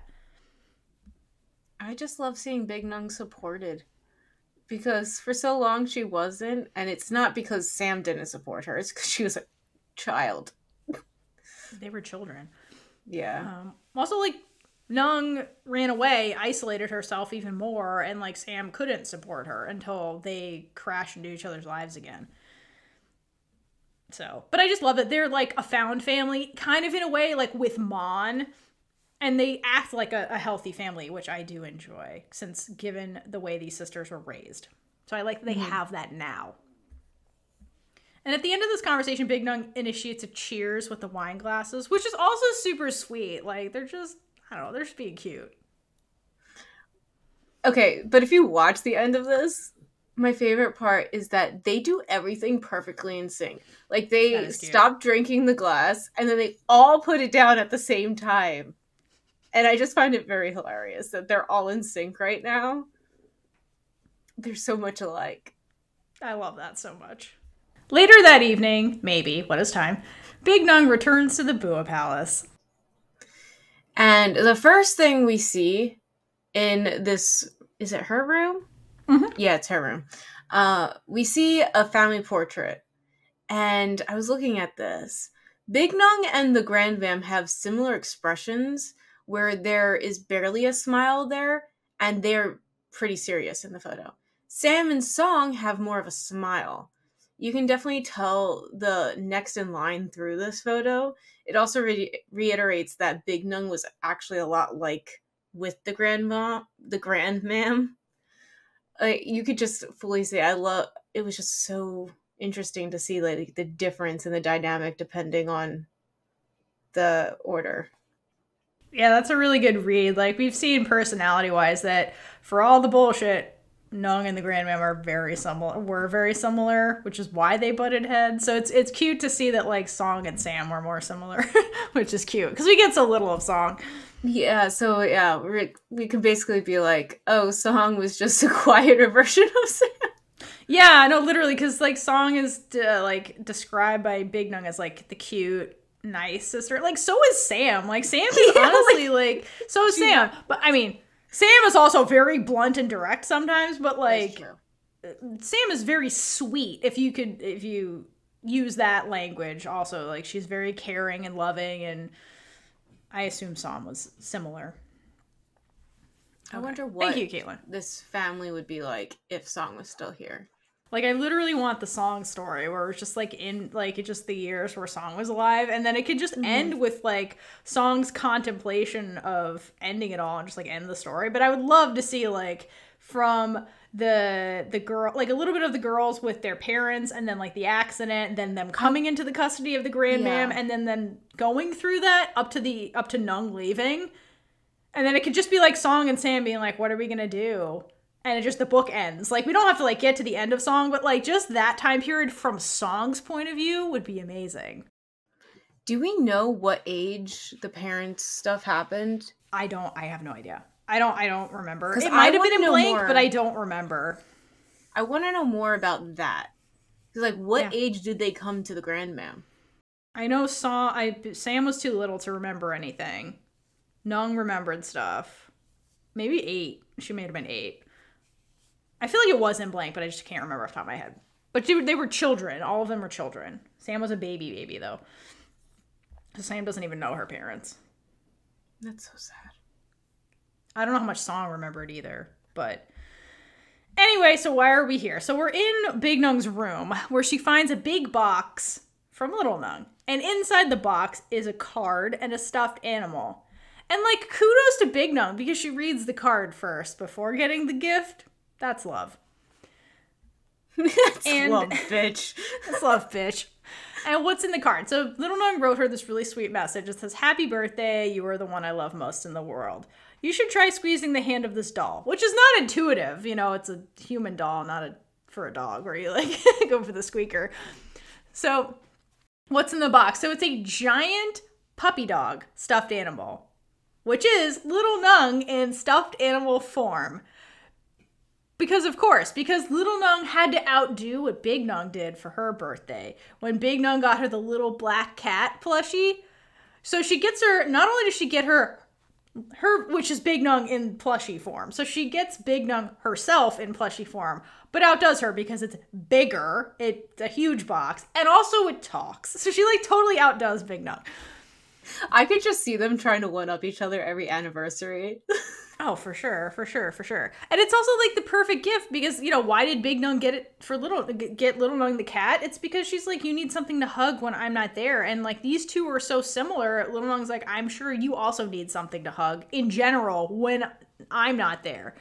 So she's like, let me just be more explicit about the fact that this is me and a stuffed animal because I'm going to talk to you in it. So when she hits the voice recording, it essentially mirrors exactly why Big Nung gifted Little Nung the black cat plushie. Because she's like, in case you miss me, you'll have the doggy, just hug it. And also, like, it says in it, like, I love you, I belong to you, that kind of stuff. So it's, like, not only, like, the sentiment of, like, hug this when you're sad, because Big Nung does need physical touch, and Little Nung knows that. Even though Big Nung will never admit it. Big Nung also needs that reassurance that she's loved. So I think that's why Little Nung also, like, adds that. But also, when you know what happens later in blank, this is a little bit of foreshadowing. It's like, hey, if I'm not there for some reason, here's my voice and a stuffed animal that you can hug. Yeah, don't give someone something just in case, because then it's gonna happen. Yeah. But I mean, to be fair, they're also like not together all the time because Little Nung is in school or whatever. But anyway, like, to go back to the end of the message is really sweet, where she's like, I will always love you, from Little Nung who belongs to Big Nung. Like, it's very, very sweet. Yeah. So this whole message that she's doing is like very mission-based sounding, like very like, I'm here for a reason, until she gets to saying Big Nung's name. And it sounds like the sweetest thing ever, and I just don't think Little Nung is capable of saying her name any other way. Like, it always has to, it's like that sing-songy. Oh, yeah, how she says it, yeah. Yeah. It's very sweet. The way she says the message, too, it sounds like Yoko kind of used a voice for Little Nung that she would use in season 1 a lot, too. That, like, Anung, like, the way she says it sounds like season 1 Little Nung. Again, demonstrating that, like, her feelings never change, like, you know. Like, I'm still who I was. Yeah. So what does Big Nung do? Big Nung melts immediately and treats the doll like Little Nung. So she grabs it, then gently kisses its forehead and hugs it like it's the most precious thing in the world. So to me, this behavior is Big Nung admitting Little Nung does know her best because she likes her Little Nung hugs, and like, here she is. And then I was watching this, and I'm like, could you imagine Big Nung doing anything like this in the beginning of this series, or even Gap? Like, no. I mean, the closest thing we get to this is she does have a stuffed animal that she sleeps with that must be from her childhood. It's like a little rabbit that's like in that bed. And she does, like, when she's sad, hold it and like cry. So it's like but this, where she's like smiling and kissing its forehead, like, no, that she would never do that. Because she never had these feelings before. She was incapable of this because she didn't know what it meant. Valid. Yeah. I think if anything, we'd get scenes like the Loyal Pin with the Sasha bunny where like strangling the damn thing when she's upset. I forgot about that. Never forget that that's a thing that happened. That's amazing. All right, so after Big Nung hugs Little Nung the doll version, we cut over to a new day at the art gallery, where Viva took Big Nung up on the art lesson deal, but not the private art lesson, because Little Nung would hijack the mob to get rid of her if that ever happened. So Juan is like, all right, I'll take that art lesson. And Big Nung's like, okay, cool. You have to bring people with you. Yeah. My wife finds out, she'll kill you. Like, literally kill you. So during the group workshop, some of Juan Viva's friends start gossiping about a mutual friend named Amp, who's dating a man 10 years younger than her. Good for her. Yeah. But it's quite interesting to be witnessing gossip that has nothing to do with the characters in the show. Like, obviously, it's there to make Big Nung insecure about the topic. But I do find it fascinating that this is done by overhearing gossip than, like, having her directly in a conversation. I mean, I was sleep deprived while writing these notes. But I don't think gossiping is a fairly common thing, like, in these shows, unless you're part of the diversity pop staff, because those people, they're the worst. That's from Gap, if you don't know. Okay, yeah. So I think it's normal because, like, they're having it's a private lesson in a way where, like, the gallery is only open to this friend group. So, like, they're talking about, like, I assume these are Juan Viva's doctor friends or something. So they're talking about a mutual friend just amongst themselves and being like, did you guys hear about this? And Big Nung just happens to be there because she owns the fucking place and is, I guess, giving them a lesson. I don't know, because nobody's drawing the same thing. So I don't know what this is, to be honest. I just thought it was cool that we heard about these people that we don't know. Yeah, no, it's just, and I think, yeah, it's, to your point, it's to reinforce that, like, no matter who's involved, the age gap thing is stigmatized. Because, like, there's stigma because, with Big Nung and Little Nung, because she almost married Little Nung's dad, she's a princess, Little Nung is just out of school, but, like, here's it being enforced that, like, there's a stigma no matter what. Even with straight people, it's like, there's no gay thing, it's Amp and her boyfriend. So this is straight people, assume. We don't know anyone's sexuality, but it's a hetero appearing couple. So, like, we're dealing with one aspect of the fuckery that's happening here. And one of the things that comes up is they're like, oh my God, a 10-year age gap, will they make it? And so, like, does that... Big Nung immediately pauses when she hears that, too. Yeah. That hits the nail on the head when it comes to Big Nung's insecurity. And so she, like, feels really secondhand judged / insecure about this her relationship with Little Nung. Like, it all starts, like, bubbling to the surface. And then one part where they keep talking, the group of friends, they then say that's a huge age gap, 10 years. Now, mind you, their age gap is 16. And the friends say they probably talk about completely different things. And this line in particular haunts Big Nung for the rest of this episode. Yeah, one of the friends, like, asks if they even speak the same language, and I think this is also something that makes Big Nung stop because of the things that Little Nung has had to teach her because of her bridge to the younger generation. But, like, remember when she had to learn what the word sapphic was and things like that. But if she was removed from this scenario and given a moment to think, she would realize that them having to teach each other stuff is part of the reason why their relationship is healthy.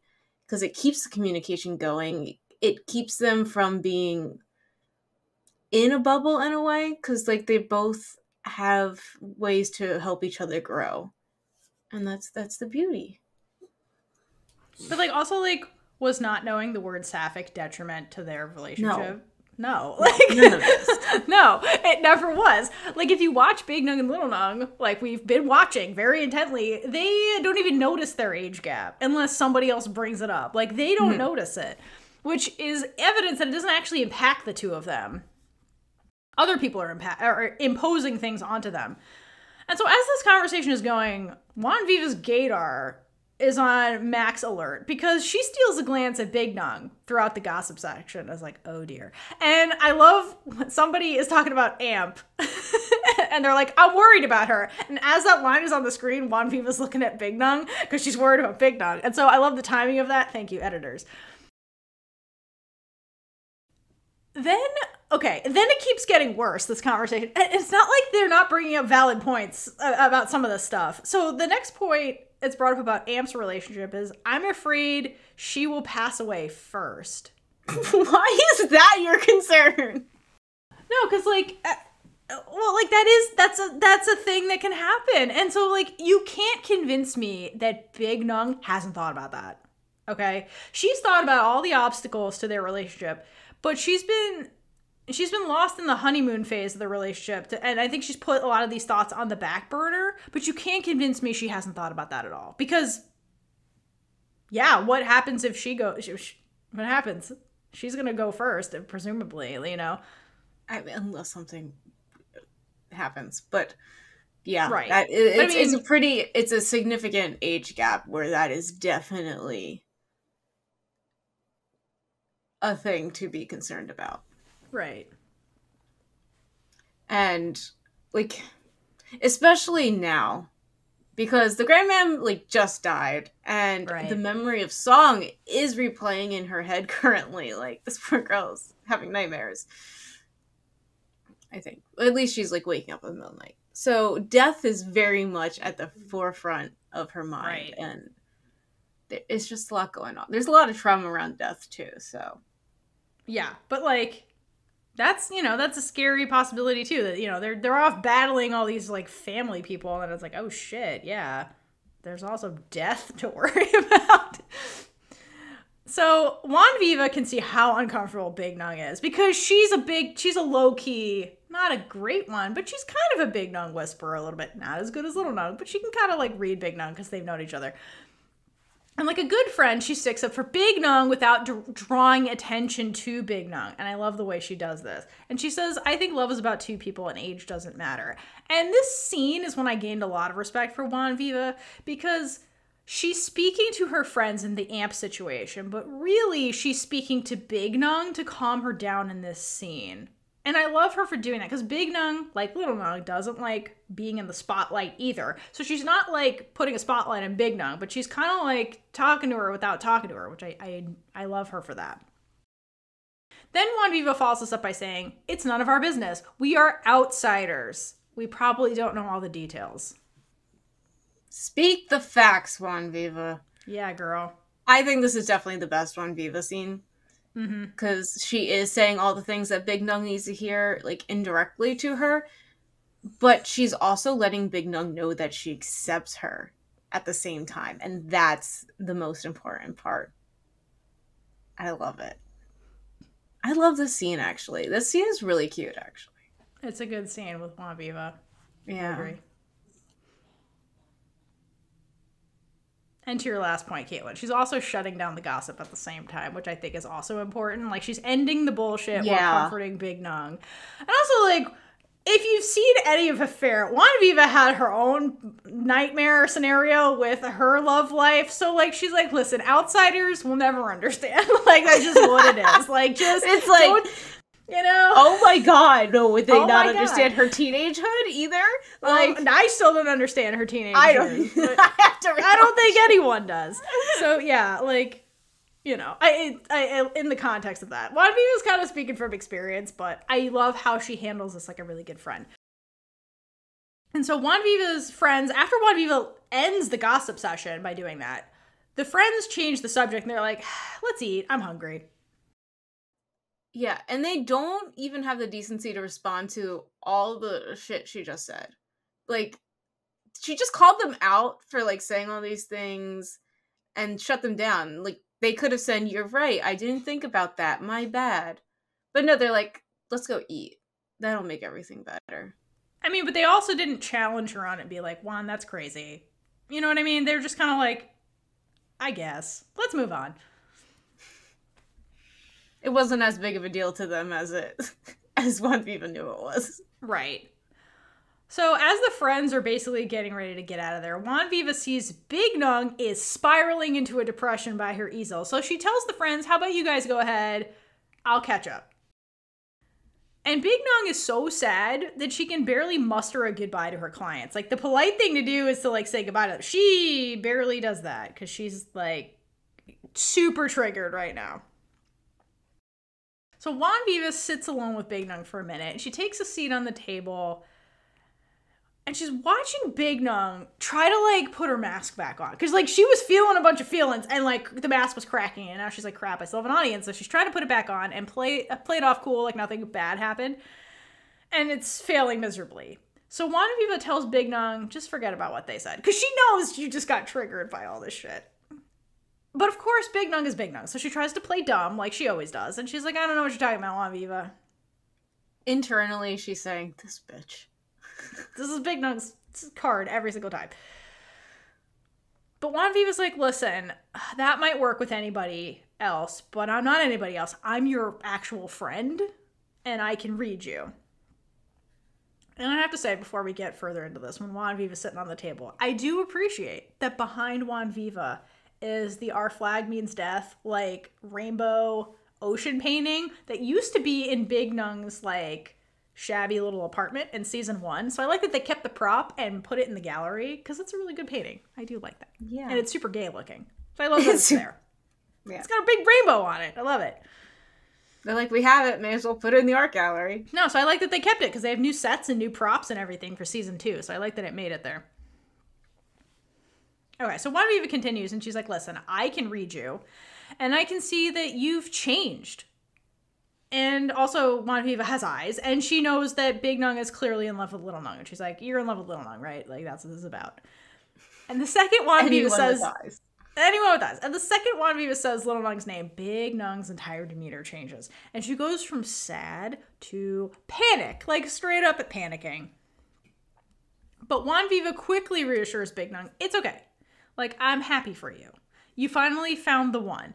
And this is such a queer experience thing, what they're doing here, because it's one of those moments for Big Nung where she's bracing herself for a negative reaction to her relationship, but she gets a positive one instead. So I love that. It's always surprising.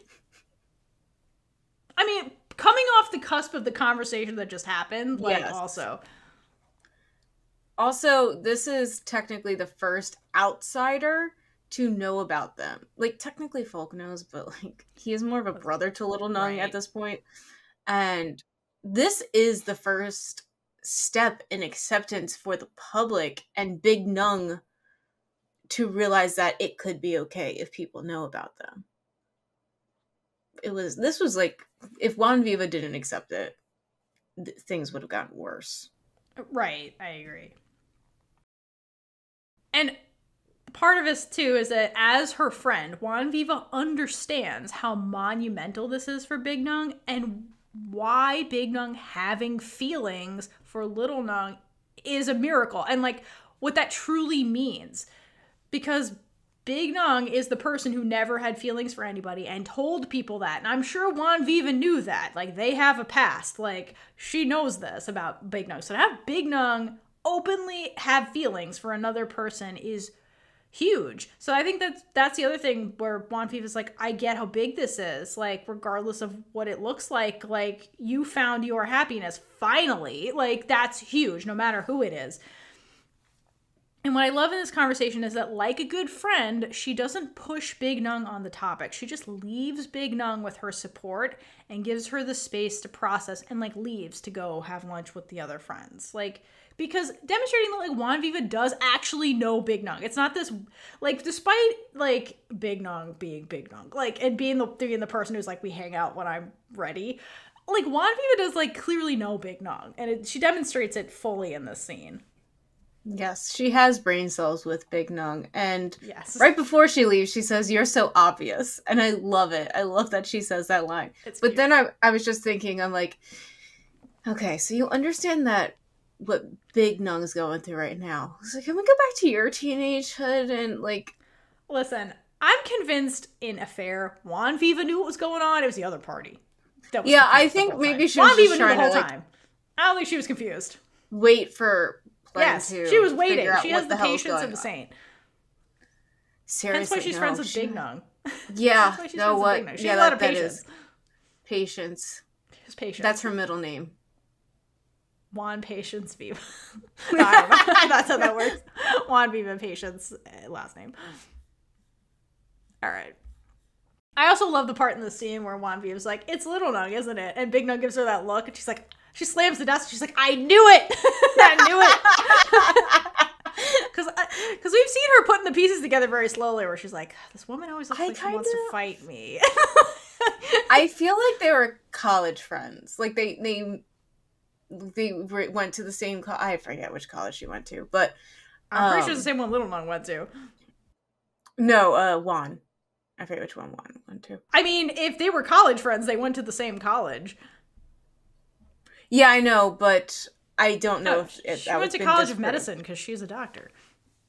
I know that. I'm not communicating correctly. But I feel like at that time in their life, that's when they were close. And, like, so she just knows her. Yeah. Yeah. No, I was going somewhere else with that. They probably met in college. Anyway, we still don't know. Okay. So that's the Wanviva scene. So with that, we now transition to the age gap of it all. Because we had to highlight age gap's a problem. So this is the age gap is a problem episode. So let's get into this. So it's a brand new day. And on this day, Little Nung woke up and chose marathon running, which is apparently a hobby of hers.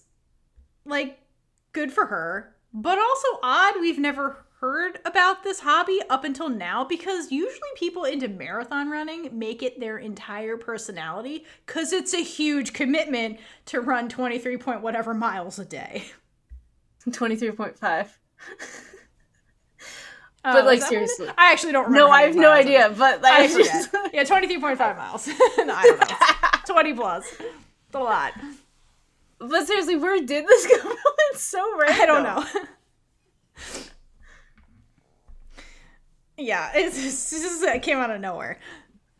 But let us all appreciate the color coding. First of all, they're in athletic attire. Good job, ladies. I'm glad we didn't show up in Buffy the Vampire Slayer outfits to go exercise. Where it's like, why are we in high heels? Like, okay, they dressed appropriately. I appreciate that detail, because with women, it's not always on point. But let's talk how they're color coded. So we have Big Nung in all black, except for the shoes that are white. So black cat. And then you have Little Nung in like a golden retriever kind of outfit, where she's in like a cream pinky kind of color top and like white shorts. So like golden retriever and the black cat go for a run. So first of all, I love that, because that's who they are. But they're in contrasting colors if you look at them. So indicating to me that like they're not on the same page. They're not going to be on the same page in the scene. And it's primarily about their relationship. If you compare it and contrast it to the scene with Mon and Sam in the last episode, where they were wearing, when they go to visit them, and they were wearing complementary colors, because they were on the same page with the relationship. Here is a new day. We're not on the same page. Just based on the colors. Okay, so why are we here? Little Nung brought Big Nung with her today as an attempt to bond with her by doing something. Because, like, what have we been doing most of the show? We've been drawing and reading, which are Big Nung hobbies. So now we're getting into sharing Little Nung hobbies, okay? Which is fair. That's equality, right? But also, like, she's here to make her girlfriend healthier, because love. And to me, this is a super relatable scene because my wife and I do shit like this. And sometimes it does play out like this, depending on what the activity is that we're exercising in. But this made me think of you talking about like those overnight hiking trips. Like, had you go on one of those? No, I have no desire to do that. It's more just, like we'll go to the gym or do like, we do ab classes with our friends, and like I always have to drag Julie. I like doing that stuff, and I'm always like, we're doing ab class. Julie's like, do we have to? Meanwhile, she'll hike like 20 miles. So like, it depends. That's what I mean. It depends on the activity. So sometimes it does play out exactly like this. Like, it's not like a lack of fitness thing. It's like everyone has strengths and weaknesses, even when it comes to athleticism. So, like, sometimes it just plays out like this. So it's, like, valid. This is a valid scene. But the point is the age gap stuff. So Little Nung mentions running is a good way to relieve stress. And I think she thought Big Nung could benefit from that. You know, like fresh air, Big Nung's like, seems stressed. Big Nung's like, we could do other things to relieve stress. I'm sure she thought that. But I wonder if, like, this seems like a random scene. But I wonder if, like, Little Nung noticed Big Nung's shifted mood after the art gallery gossip incident, and I wonder if this is her way to, like, get Big Nung out of her head, give her a change of scenery. Like, I wonder if part of this was to help Big Nung, in a way. But all Big Nung hears from that is Little Nung is stressed out. And so she asks, what are you stressed out about? Now I'm stressed. It's like, damn it, Big Nung. And Little Nung is like, I'm not stressed. There's only one thing that stresses me out. And I wonder if she's referring to the family drama, because that seems to be the only thing that stresses her out, and also seems to stress out Big Nung, which then stresses out Little Nung. Little Nung gets stressed out when Big Nung is stressed out. And like, so I'm like, I wonder what she actually meant when she's like, there's only one reason I get stressed. And I wonder That's if it's, like, relatable. Big Nung. Because Big Nung's response to that is, don't be stressed, I can deal with it. So I wonder if they are referring to the family shit. Yeah, that seems plausible. Yeah. Regardless, Little Nung suggests they race because this is supposed to be fun, right? And Big Nung, of course, is grumpy about this because she's not an exercise enthusiast. And also, it's really hard to jump into exercising, especially marathon running, when you don't do it often. Who jumps right into marathon running? People who want to get injured. Like, you gotta build yourself up to that. You cannot just jump into that without hurting yourself. I don't care how old you are. Okay, so about one lap into this, Big Nung needs a break, which is relatable. The most relatable. And I'm just glad that they didn't make Big Nung immediately good at running too, because then she would just be weirdly perfect, and we can only handle so much Big Nung energy. I agree. I mean, she's relatable, so that's a form of perfection, so I'll take that. Yeah. But of course, Big Nung can't keep up. So Little Nung takes the opportunity to tease Big Nung about her age. She's like, it's because you're old, right? That's why you can't keep up with me. Which makes Big Nung even more insecure than she was a minute ago. And then... This is... Yeah. Go ahead. Okay. Like, the age thing. You don't understand. This is what it felt like trying to explain to the kids I babysit why my knee was hurting and giving out randomly. I'm like, you're kids, you won't understand. Yeah, so Big Nung starts dropping facts where she's like, you're not 30 yet. You don't understand when you start getting backaches and shit like that. And it's like, also like, yes, that is all valid, but also like she doesn't run regularly. So like this is going to be hard. She has to start somewhere. Even if not to say that 30-year-olds can't run or get into marathon running, you definitely can. I know people that have done it. You have to warm up and practice, like, and it's going to be harder for her because she's a 30-year-old who doesn't do this. And, like, you're a 20-something-year-old who's like, I'm going to wake up and run a marathon. And it's like, what? Girl, what? But yeah, exactly. This is just a fact. So, regardless, this keeps going. And they are just not on the same page in this conversation because Little Nung is joking. Like, she's just joking because this is supposed to be fun, right? But Big Nung is taking all of this way too seriously because she's in her head right now because of the Juan Viva friend conversation. And so everything's going to trigger her because she's going to overthink literally everything that happens until she's untriggered. So the way I kind of like read this a little bit is that like Big Nung in this scene feels insecure because she feels like the quote weaker one because she's failing at the physical running test. And she's defensive about it because this is a flaw, Miss Perfect, right? She still gets triggered by all the perfection stuff. I feel like that haunts her forever.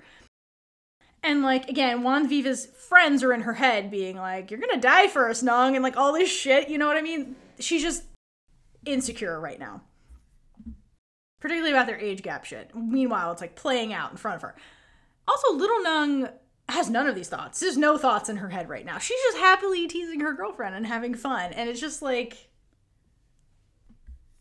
to me, like, the beauty of this scene is that it's a metaphor for their relationship stripped of the stigma and the outside forces. And it is demonstrating that they are different. Running doesn't have to be a bad thing, Big Nung. No, but getting teased by your girlfriend for being old. No, that sucks. That's what's triggering her right now. Okay, so I'm going to go break down this scene, the running scene, and show why I think it's a metaphor for their relationship. Okay, so here's some translations for how this is going to go. So running, every time they're running, so running equals the journey of life. Okay, so that's the metaphor for the journey of life. Their athletic differences is a metaphor for the age gap, which is more obvious. And then the race that they're doing, because remember, Little Nung's like, let's race, is a metaphor or stand-in for like milestones. So things like in life, so like graduating, getting a job, traveling, marriage, all that kind of stuff. So keep that in mind. So let's break down the scene. So in the scene, they race together. And Little Nung pulls away from Big Nung because of their athletic differences or the age gap. So once they start trying to achieve shit in life, like they're going to separate because they're at different starting points because of their, quote, athletic differences, which is the age gap. So once that starts happening, there's a visible division between the two of them. The age gap becomes noticeable and they're athletic different because of the athletic differences, right? And during the race in the scene, Little Nung looks back and notices that distance between them. But instead of going forward to win the race or achieve those milestones, Little Nung turns back and returns to Big Nung with the intention of moving forward to complete the race together, or like doing the journey of life together, right? Because Little Nung doesn't want to complete the milestones if she doesn't have Big Nung. Like, the journey of life means nothing if Big Nung is not with her. Hence why she doesn't finish the race and win like she could have. She goes back and gets Big Nung. So what I also love about this is that something Big Nung has expressed over and over again is her concern about holding Little Nung back, which is the subtext of this scene, okay? It's overtly about the age gap, but it's about the subtext of Big Nung holding Little Nung back, okay? Because she's in a different place in her life because of her 30-year-old body, quote, in the race, right? So what's Big Nung's solution to, like, the gap? To let go of Little Nung so she can win the race without her. So she says in the scene, next time, find somebody else to run with you. I won't come anymore. Meaning, like, maybe you should go on this journey with somebody your own age, somebody who's at your level.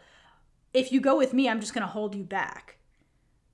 But if you look at Little Nung in the scene, when Big Nung's saying this, Little Nung's just smiling, just like, get out of here. Because Little Nung's not here to win a race, okay? She wants to experience the run or the journey of life with Big Nung. That's what she really wants. It's not about the milestones. It's about going through all the things with Big Nung. That's what makes her happy. That's why she's smiling. I think that is the moral of this whole show. Like, it does seem like on the outside that she could, or people think that Little Nung could do more in life without being with Big Nung because this age gap is so big, but she doesn't care about anything like that limits her, because with Big Nung, she doesn't feel like there are any limits because all she needs is her. Like, Big Nung really isn't holding her back. She can still do everything that she's going to like, the only difference would be either, well, first, not being happy, and, like, what, dating someone her own age, and who's, like, no. It makes no difference, basically. Just be together, guys. We love you. I mean, but let's go back and, like, look at this from Big Nung's point of view. Like, in the race, Little Nung's pulling ahead of her and is smiling and doing fine, and Big Nung is on the struggle bus, and then Little Nung has to come back and get her. And in Big Nung's point of view, she's like, I just robbed you of winning / achieving something in life because you had to slow down for me. So I'm holding you back. Like, that's her point of view. And that's not wrong. Like, it's valid to feel like that. Like, I understand where she's coming from. But I also understand where Little Nung's coming from. Again, they're not on the same page. And that's the whole point. Because then Little Nung says to Big Nung, after she's like, hey, run with somebody else next time, meaning, like, you should let me go so you can succeed. Little Nung says, I don't want to run with anybody else. And she hugs Big Nung. They're in public. Remember this.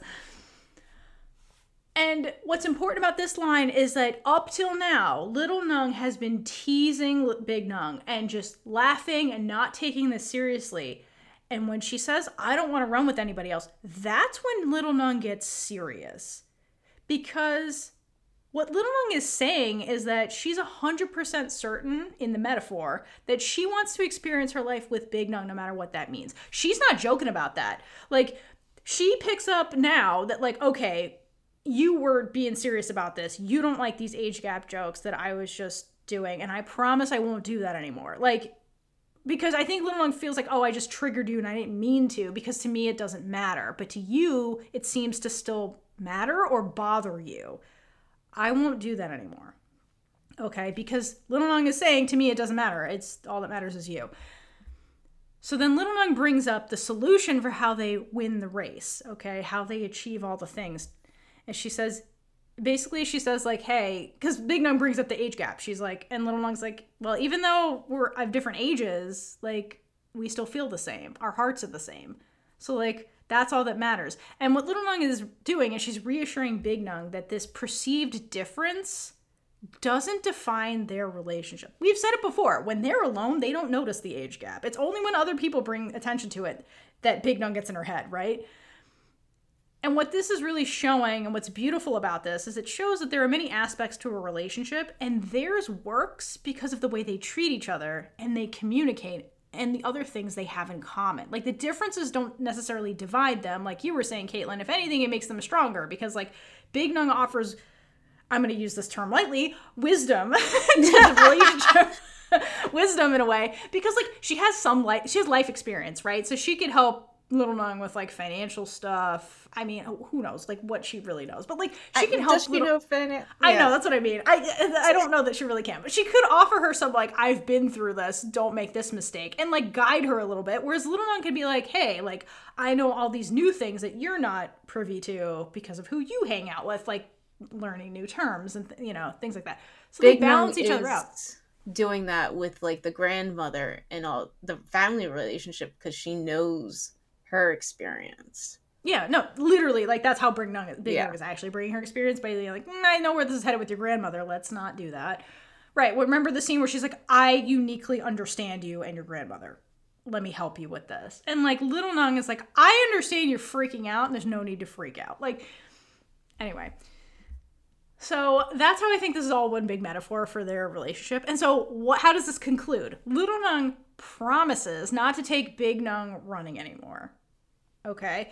AKA, what she's really saying here is, like, hey, it's okay if we have different hobbies and interests. Like, that's fine. We don't have to, like, be on the same page about literally every aspect of our lives. That's weird and doesn't always make a healthy relationship either. But then she says, but after seeing you run today, I am concerned about your health. So you're going to come to yoga with me instead.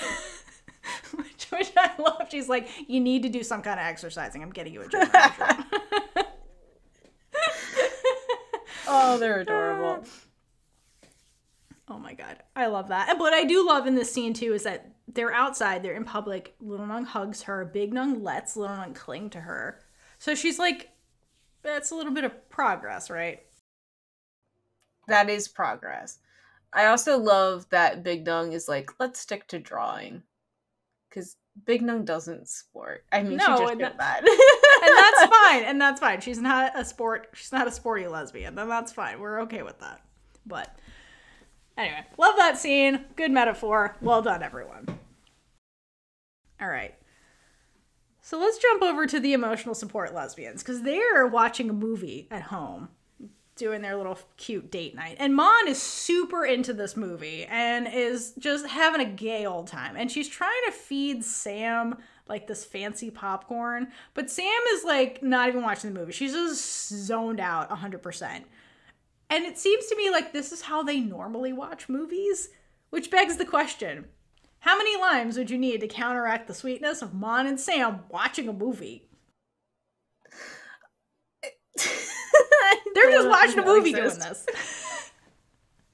I need at least 5 because they're ridiculous. Oh but God. I love how she could just feed her without even looking. I know, that's what I mean. Like they must do this over and over again. This is just how they watch movies. It's just natural. Anyway, so funny.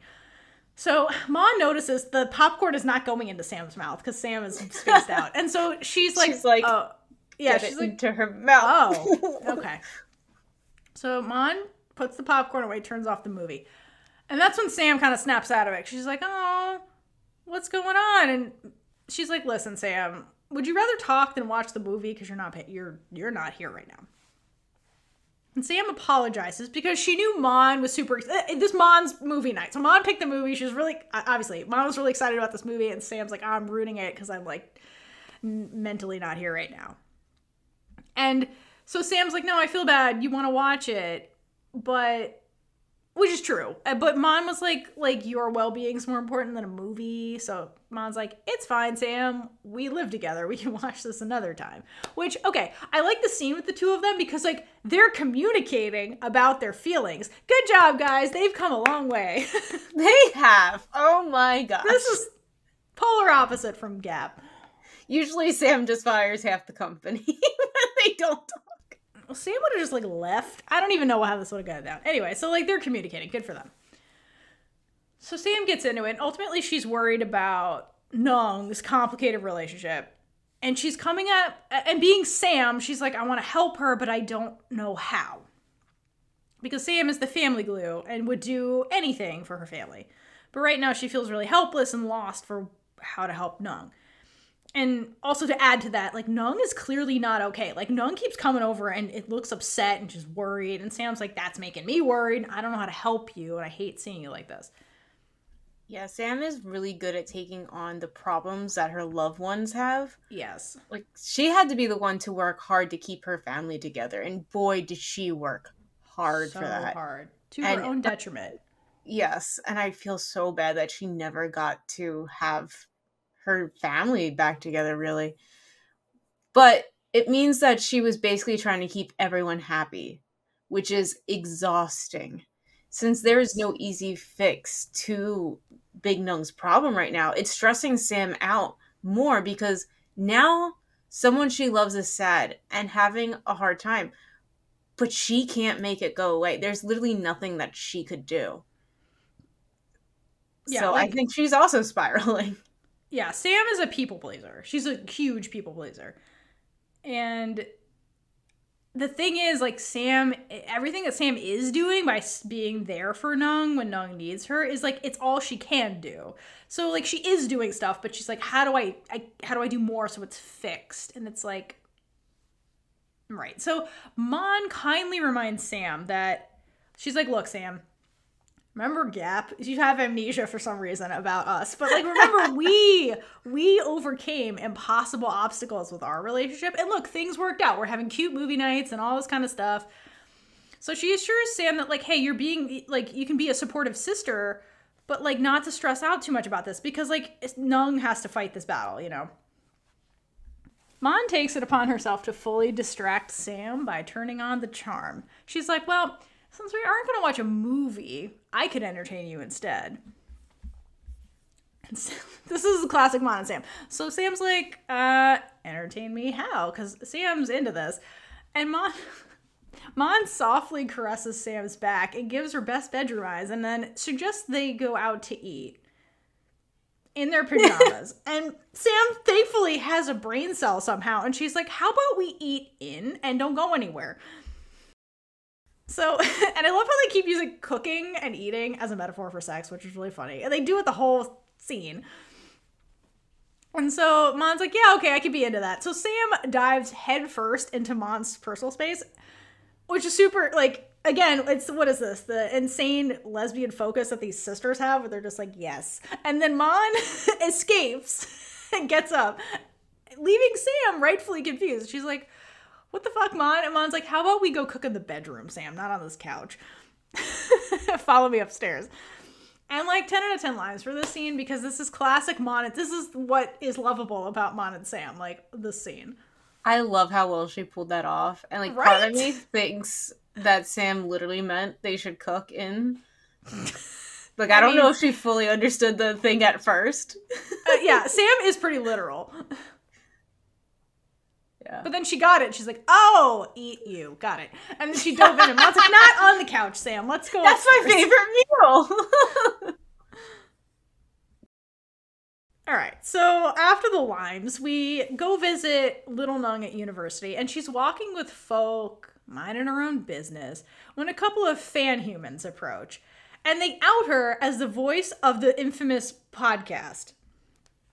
Somehow this thing has taken off so much. You know, what is your secret? Let us know. So they're like, oh, you made the podcast, right? We're your fans.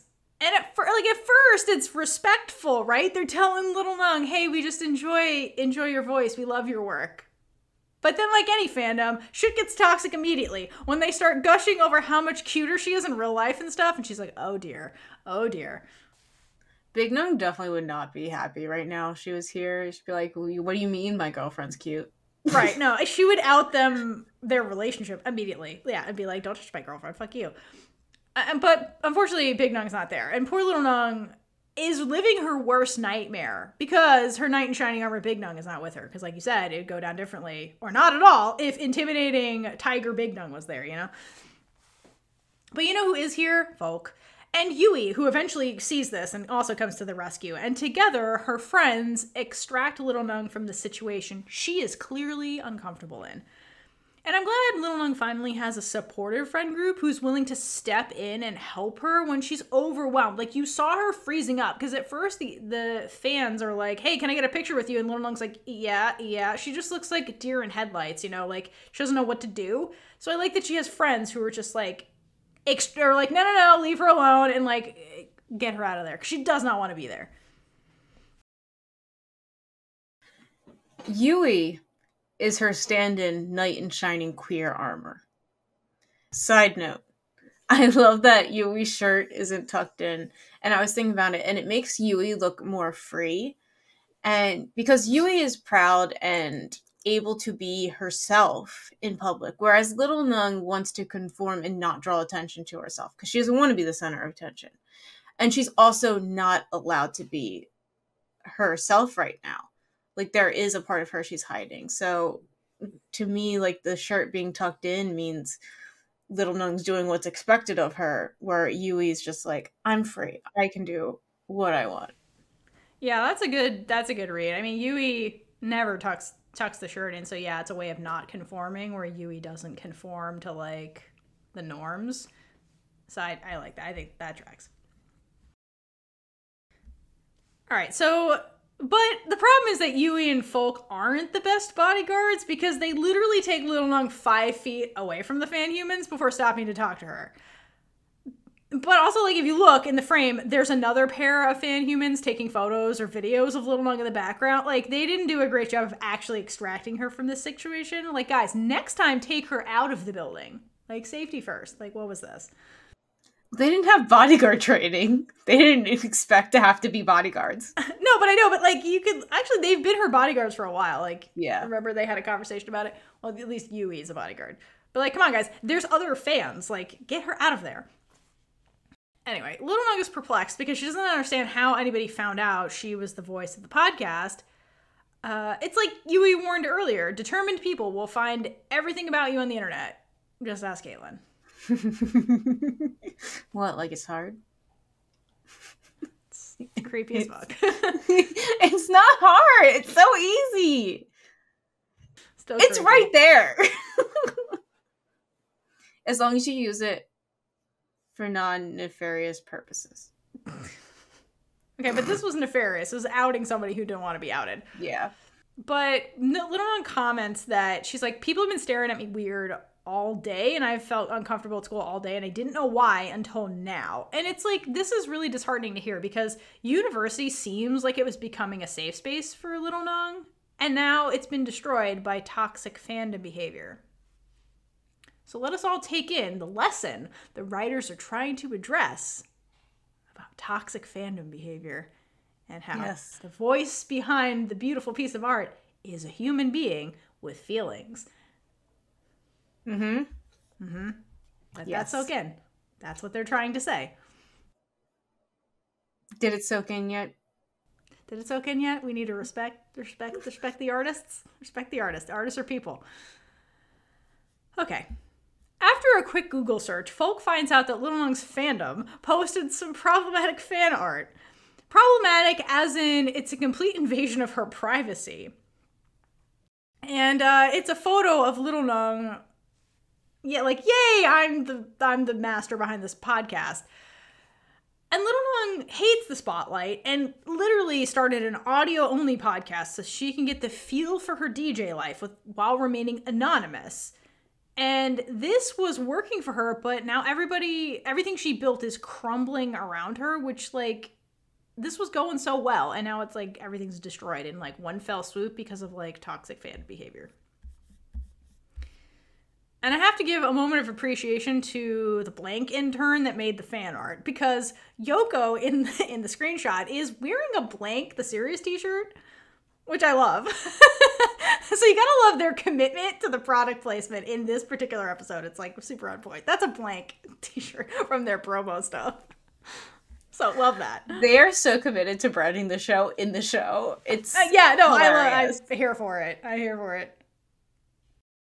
Okay, but this is also a really weird photo of her to be online if she isn't a public personality. Like, how did they even get this? Like, I understand what they were trying to do. Like, why was she doing this? There's no way naturally? That this photo exists. Right. Like, what was the scenario where Little Nung was doing this particular, like, yay pose? Because Little Nung hates... Where did this come from? Where's the OG? This photo I'm just curious. Does not exist. All right. I'm just curious, knowing Little Nung, why does this photo even exist? That's what I'm saying. This is not Little Nung. This is her evil twin sister. Was this AI? Did they AI this? Oh, it's possible. God. Anyway. Little Nung is upset and confused why people want to know who she is so badly that they went through these links. And Yui responds that it's because her voice is beautiful.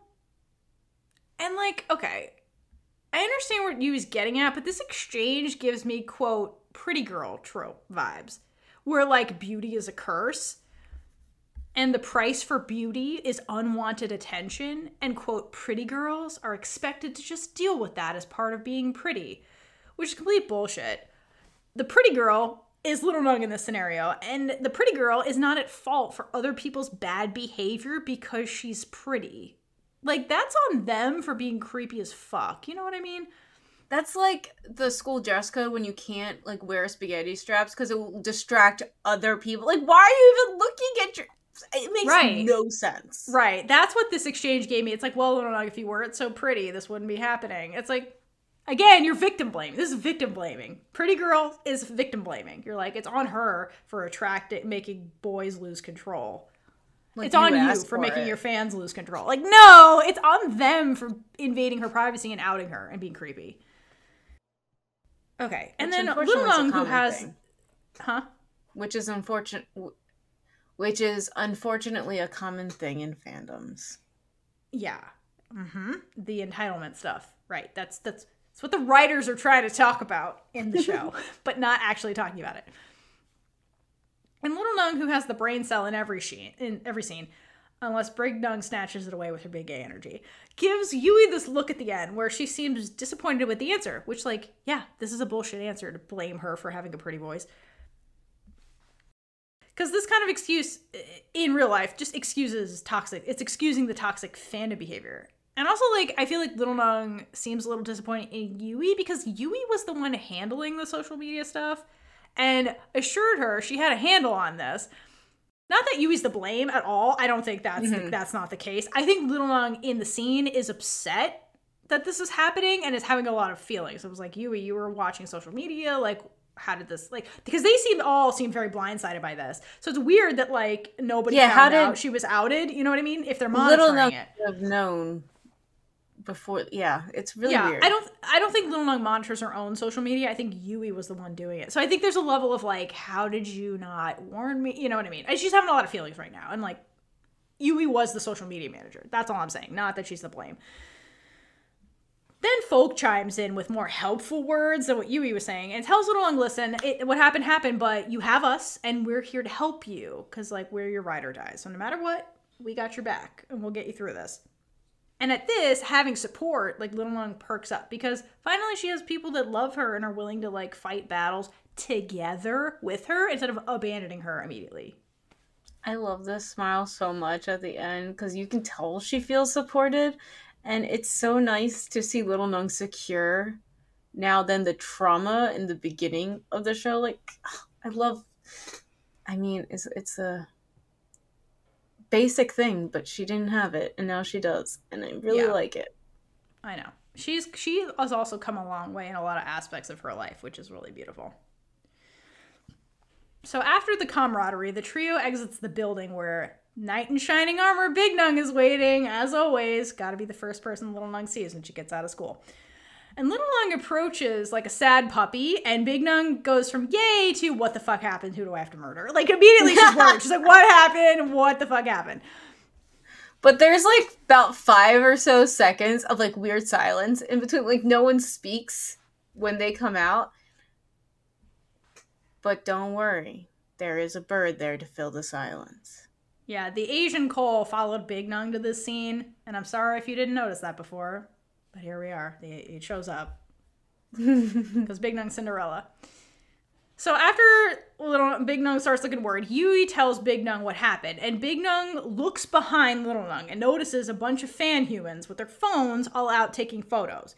And Big Nung knows that attention makes Little Nung super uncomfortable, so she immediately rolls with whatever is happening and lets Little Nung drag her into the car. Because Little Nung's like, I'll tell you later. We got to get out of here. So she's like, okay. But before that can happen, Big Nung tells Yui and Folk, get home safely. And I think that's Big Nung code for thank you. Yeah. I was, like, really surprised at first that she told them to, because, like, usually she just kind of, like, ignores the other people in the room when Little Nung's around.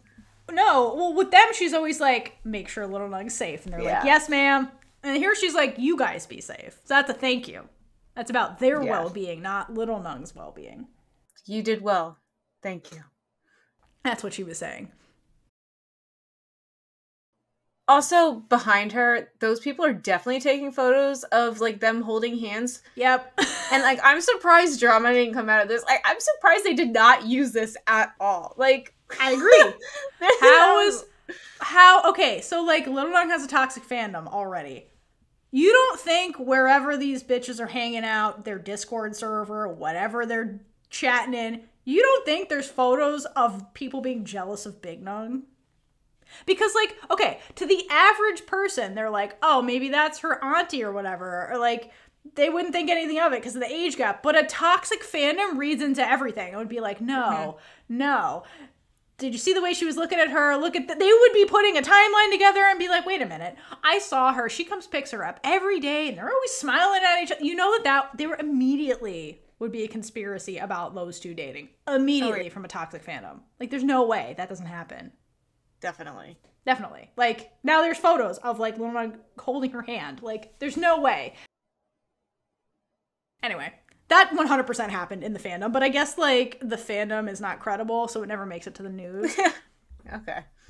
But also they'd be like, oh, well, here's probably what happened because of the laws. They're like, wait, isn't that an ML? Like, we can't run the story without confirmation because laws. But the fandom can gossip all they want because it's a fandom. Anyway. There's no way those rumors weren't flying on the internet. They definitely They were. had to be. They had to be. Also, these two are not subtle in public. That's what I mean. Like, I think now that they know who Little Nung is, people who have, like, maybe peripherally noticed her have been like, yeah, you know. Immediately there could be conspiracy theories. Yeah. Anyway, so while a new fandom is happening, or fandom behavior is happening about Big Nung and Little Nung, because it's definitely happening on the internet, knight in shining armor Big Nung whisks Little Nung away from the university.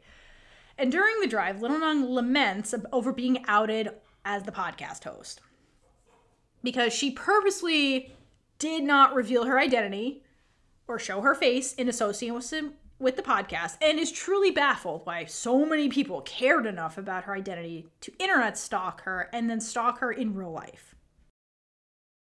But if you're on the internet in any public capacity, you need to be prepared for people to find you, because like it's always a possibility. And it's like more surprising that they haven't caught her with Big Nung yet. Like we just said, like, I mean, literally, I'm surprised the fandom didn't out them, and that was how this got out. Like, truly, I was really expecting that to happen. That makes more sense than Chet figuring it out, because he's an idiot. The fans are way more smart. They figured this out. Like, there's no way they don't figure this out. Like, that they're dating. They definitely would have figured this out. Yeah, definitely. No, you know? Chet figuring it out is like not plausible. Like, how did the fandom in the next episode not catch Big Nung kissing Little Nung's cheek outside the school? Like, you don't think there's so photos of that? Going on. You know what I mean? After this. You know what I mean? There's no way they didn't figure that out. Anyway. So Big Nung reasons that her fans probably like and admire her so much that they just went through all this trouble to figure out who she was. And to me, Little Nung seems over this, because now her university life just became 10 times more complicated than it was a minute ago. She's just supposed to go to school, do well, see Big Nung. Now it's like, go to school, dodge stalkers, like, not be uncomfortable. Like, what the fuck? And so she kind of just keeps, like, expressing her frustration. And Big Nung is listening, and to me, in the car, like, Big Nung doesn't read as bothered or jealous. Like, when she's talking to Little Nung in this conversation, it's more like she's simply stating facts about Little Nung, because she likes and admires Little Nung's bravery to, like, put herself out there through the podcast, which is something Big Nung would never do, unless under extreme circumstances, like we see later in the series. I could see them doing a podcast together, though. Like, Little Nung would be dragging Big Nung into it, but then Big Nung would have so much fun. It would literally be what Faye and Yoko do when they're vlogging. Like, it would literally be that. Where it's always Yoko instigating shit. And then guys try to be all cool and shit, and then it cracks in like 5 seconds. And they just end up giggling and having fun. Like, that's literally what their podcast would be. Yeah. Yeah. Which would be, their dynamic is entertaining. It would be entertaining to have Big Nung be like, I don't want to do this. And then, like, end up, like, getting into it at the end because she's having fun. All right, so Big Nung explains to Little Nung that it doesn't take a functioning brain cell to figure out why all these people are obsessed with her. She's like, you're hot and your voice is beautiful. I don't understand. And, like, I love that Big Nung's trying to chide her. She's like, wait a minute. So your problems boil down to, like, you're beautiful, your voice is beautiful. Like, cue the world's tiniest violin. What a problem to have. Like, she's kind of, like, teasing her back. Because Little Nung's always teasing Big Nung. She's like, you're so beautiful and blah, blah, blah, and that's your problem. And, like, come on now. And so she gets to, like, do it back and be like, really, that's your problem? But all Little Nung hears is, wow, she thinks I'm pretty. Because, of course, that would be her takeaway. That's the takeaway. She's like, wow, Big Nung thinks I'm pretty. All right. After all the flattery, then Big Nung's insecurities come out, where she says those people probably, you know, in all realism, are trying to take pictures with you. Like, do you think they're just fans, or they're like, they want to date you? Like, what do you think this really is? Because, like, this is extreme behavior, to be fair. And that's when Little Nung looks over the Big Nung and gives her this tremendous side eye. Because how could Big Nung even think this? Little Nung has told her repeatedly from day one that Big Nung is the most important person in her life, and her feelings for Big Nung never change. And she's appalled that Big Nung would even joke about that. And Big Nung's like, wait, well, no. She's like, listen, I'm not trying to be funny with you. I'm curious. Because again, like, to me, Big Nung doesn't read as, like, jealous or anything. She's just like, no, I'm just, what do you think this is happening? Like, because, like, after all, to anyone that isn't them, or Mon or Sam, or I guess Juan Viva now, Little Nung is a single, attractive woman. And she's comes from a wealthy family. So, like, she's a catch. And suddenly Little Nung has all these new admirers, her age, that are into the same things as she is. Hence why they were listening to this podcast in the first place. And we're coming back to the racing metaphor, okay, coming into fruition. Remember when Big Nung's like, maybe you should let me go and be with somebody your own age, metaphorically through all this running talk. Well, here's that scenario. Big Nung's starting to think now. She's like, oh, well, shit. Well, I don't like actually being in this position where I could actually lose you to one of these admirers. And deep down, Big Nung doesn't want to let Little Nung go. Like, selfishly, she doesn't want to let her go. She doesn't want to lose her. And she's like, crap, now you have all these, like, people. Like, do I need to be threatened? Like, the way my, quote, admirers are threatening to you? So that's what's going on with Big Nung. And now we transitioned into the give a mouse a cookie negotiation for how to make this situation less complicated. Because this is getting complicated, right? You know, now Big Nung's got a little violin playing. So before Big Nung can overthink this, Little Nung derails her thoughts by suggesting, how about I just fake date Folk? That'll make the situation less complicated. Because publicly, I'll be dating somebody, and they've seen me with Folk. It won't be a shock. Poor Folk. And Big Nung's face, when she suggests this, says, I hate this idea with a passion.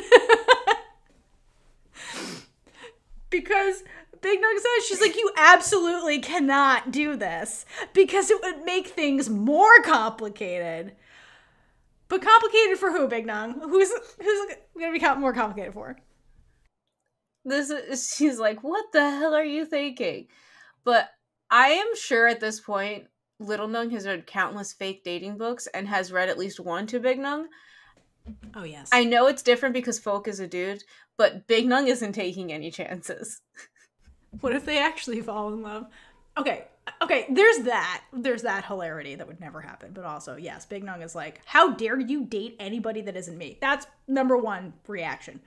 But number two, the more logical thing she's actually worried about in this scenario is that, like, okay, if you suddenly start fake dating Folk, and then we tell your family that you're fake dating Folk, that erases all of the headroom I'm trying to make with getting them to accept your queerness. Because if you just start dating a man, they're going to forget about the queerness, and then how can we make a bridge so that we can be together? Because, like, Big Nung in the background is trying to build that bridge to be like, except she's queer, except she wants to date a woman one day, accept that. So if Folk comes into the picture, all of that comes crumbling down. And, like, so in a way, she's right. It will make things more complicated because then, like, it's going to be even more shocking that they're dating. And they'll be like, what do you mean? You were dating a man. Go back to that. You're not queer. You know what I mean? Yeah. That would happen. Unfortunately. Yeah, so, and I think that Little Nung reads the subtext of Big Nung's possessiveness in this moment, because her first reaction is, how dare you date someone that isn't me? Because Little Nung's next suggestion is designed to get the cookie she's been after since the 202 dream scene, okay? So Little Nung says, well, how about I just tell the entire world I have a girlfriend, and that way no one will try and date me, including stupid men, and then stupid men like my useless father won't try to date you either. How about we just do that? But, like, have you met men? They're still going to try. This is Little Nung trying to get a cookie and not actually solve that problem. But yes, so translation, what she's actually saying is, can I tell the world you're my girlfriend? That's what she's saying. Because this is how Little Nung labels Big Nung, girlfriend, in her brain. And let us all recall the scene in 202 when Little Nung asked Big Nung, are we girlfriends now? Remember the morning after scene? She's like, are we girlfriends now? And Big Nung at that time was like unable to label it. So this is Little Nung trying again, where she's suggesting to Big Nung, how about we just tell people we're girlfriends, like the label. And what does Big Nung do? She says no, and immediately Little Nung's like, fuck. But then Big Nung continues, and she goes, it'll be even worse if we did that. You shouldn't do anything. It's just Big Nung talk for, don't tell people I'm your girlfriend. That's going to make this more complicated. So Little Nung gets her cookie of Big Nung admitting, She thinks of me as her girlfriend. Perfect. I win. She's like, that's all I need. But, like, again, this is a scene of, like, them not talking about it, but talking about it. And so, like, they never have the are we girlfriends conversation ever again, but here it is. Big Little Nun got her cookie. Yep, that's all the confirmation she needs. But I feel like she would still want to tell everybody that she's her girlfriend. Well, Big Nun just gave her permission to be like, yeah. I can call you my girlfriend. And you think of me as your girlfriend. That's all I needed to know. That's fine. And Little Nung, who finally got her cookie, is so happy because, again, this proves that Big Nung labels Little Nung as her girlfriend in her brain, even though she's never directly asked Little Nung to be her girlfriend, nor has she ever used the girlfriend label out loud. So it's enough for Little Nung to know that's how Big Nung sees her. Because Big Nung, again, is never going to offer that. So hydrate for Little Nung, because she played Big Nung perfectly and finally secured her girlfriend status. So good for you. You got the ultimate cookie in the scene. Great job, Little Nung. She got a cookie cake. So they are officially girlfriends as of this episode.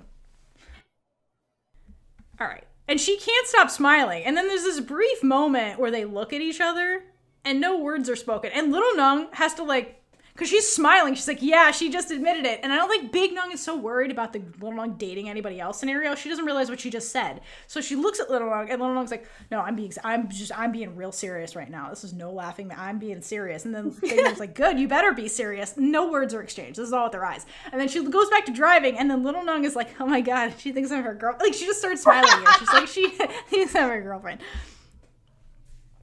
Anyway, it's hilarious. So I love the two of them. Because, yeah, Big Nung has no idea what she just confessed to. And so I just love that Little Nung's like, I'm just going to keep quiet. You know, just silently celebrate in the car. So I love that scene. So I love just like, why are you happy? Because, like, Little Nung has done this before. This was the same move in, what was it, 204, when they're in the hallway. And she's like, gets Big Nung to admit she likes her by being like, she's like, you must hate me. And she's like, I don't hate you. She's like, well, if it's not hate, is it love? And Big Nung's like, yes. And then Little Nung's like, Big Nung's like, fuck, what did I just say? And Little Nung's like, haha, you said it. This is the same scenario, but instead of pointing it out, you said it. She's just like, she's too serious right now. I'm just going to let her do whatever. And I'm just going to celebrate that I got it. I got the cookie. All right. So after that officially girlfriends moment, the Nungs arrive at Little Nung's grandmother's house. And there's an unfamiliar car in the driveway.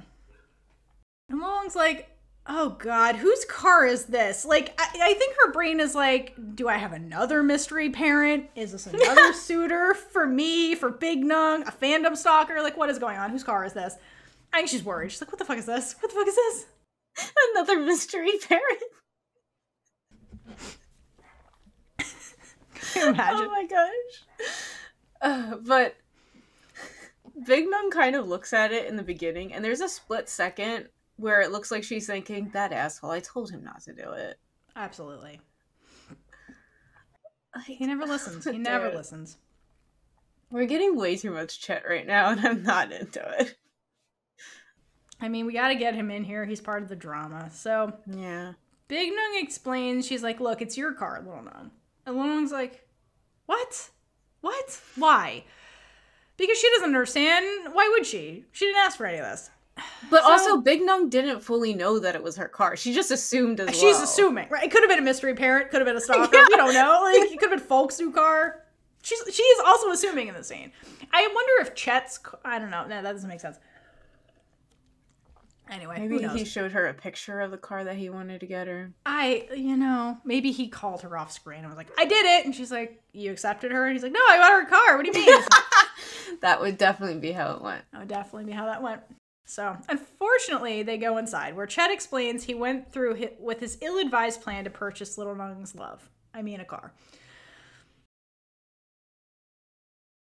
And just like that, just as the Little Nung whisperer predicted, Little Nung then tells Chet straight up, I don't want a car, I don't know how to drive, and I don't want to learn how to drive. And really, why would she want to? Right. Having the love of her life drive her around means they get to spend more time together, which is all Little Nun wants. Also, cars are scary, and she's about to get her own car drama in the next episode, so... Right. I understand. Also, yeah, it's... Okay. And then if you notice, Little Nung tries to look to Big Nung for help in this conversation to be like, how to get me out of this. But she's like, she goes to look, but then doesn't. She like stops herself from making eye contact to like plead with Big Nung. And I read this as Little Nung coming into her adulthood with her family. So instead of like looking to an older adult, like the knight in shining armor to help her, she's going to stand up for herself by fully facing off with Chet and the grandmother and standing up for what she wants. Instead of being like, Big Nung, get me out of this. Like, speak on my behalf. You have more authority. Like, Little Nung stands her ground in this conversation with them, which is different because, again, she is, like you said, she's a full-blown woman at this point, and, like, they need to see her that way. That's the issue. So, but the family members... see her like that? Huh? But will they ever actually see her like that? Eventually, yeah. Just, you know, it takes time. Like, she just, like, left the nest or whatever. Like, you know what I mean? It takes time. So the family members' reactions are predictable, but still heartbreaking. So let's start with Chet. So Chet doesn't understand why she doesn't want a car. So he mansplains why cars are good. Which is him projecting his own opinions onto her, as always, without listening to her. Meanwhile, the grandmother's face falls when Little Nung rejects Chet's gift. She's more concerned with Little Nung's, quote, disrespectful behavior than what Little Nung is telling everybody she wants. She tells Little Nung to accept the gift out of politeness, regardless of whether or not she wants it. And Chet is pleased with this logic and hands over the keys to Little Nung. And Little Nung's like, all right, well, I guess I'm being backed into a corner. And so she mulls this over for a second, while Big Nung looks super annoyed at this entire thing. Because, like, she tried to prevent this from happening. And Big Nung empathizes with Little Nung in the scene and knows that Little Nung is being backed into a corner by family obligation right now. That's what's actively happening in the scene. I mean, yes, it does make sense that the grandmother's like, you're being rude and it's reflecting on me. Like, I raised you better than that, quote. But the issue is that Chet doesn't listen. So, like, you can't be polite to him. Mm-hmm. Yes. Yep. And it's basically Chet's the entire issue in the show. Yeah. So yeah, Little Nung he's the issue. And Little Nung is, again, being backed into a corner by family obligation. Big Nung feels empathetic towards her. But Little Nung is no ordinary bitch. She's a petty bitch who gets what she wants. So Little Nung meets Chet halfway, and she's like, okay, I'll take the car, but only if Big Nung can teach me how to drive instead of you. And that's when Little Nung finally makes eye contact with Big Nung, and she's like, please, Big Nung.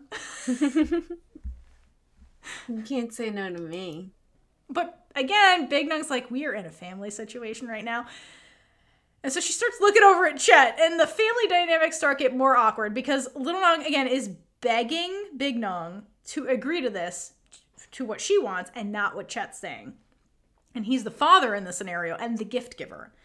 And Big Nung, who knows the protocol here, looks at Chet and silently asking him for permission. She's like, can I give her what she wants? Because that's the protocol in this situation. And, so like, and you would think this is the woman who rejected him openly when it was them alone. And why is she doing this?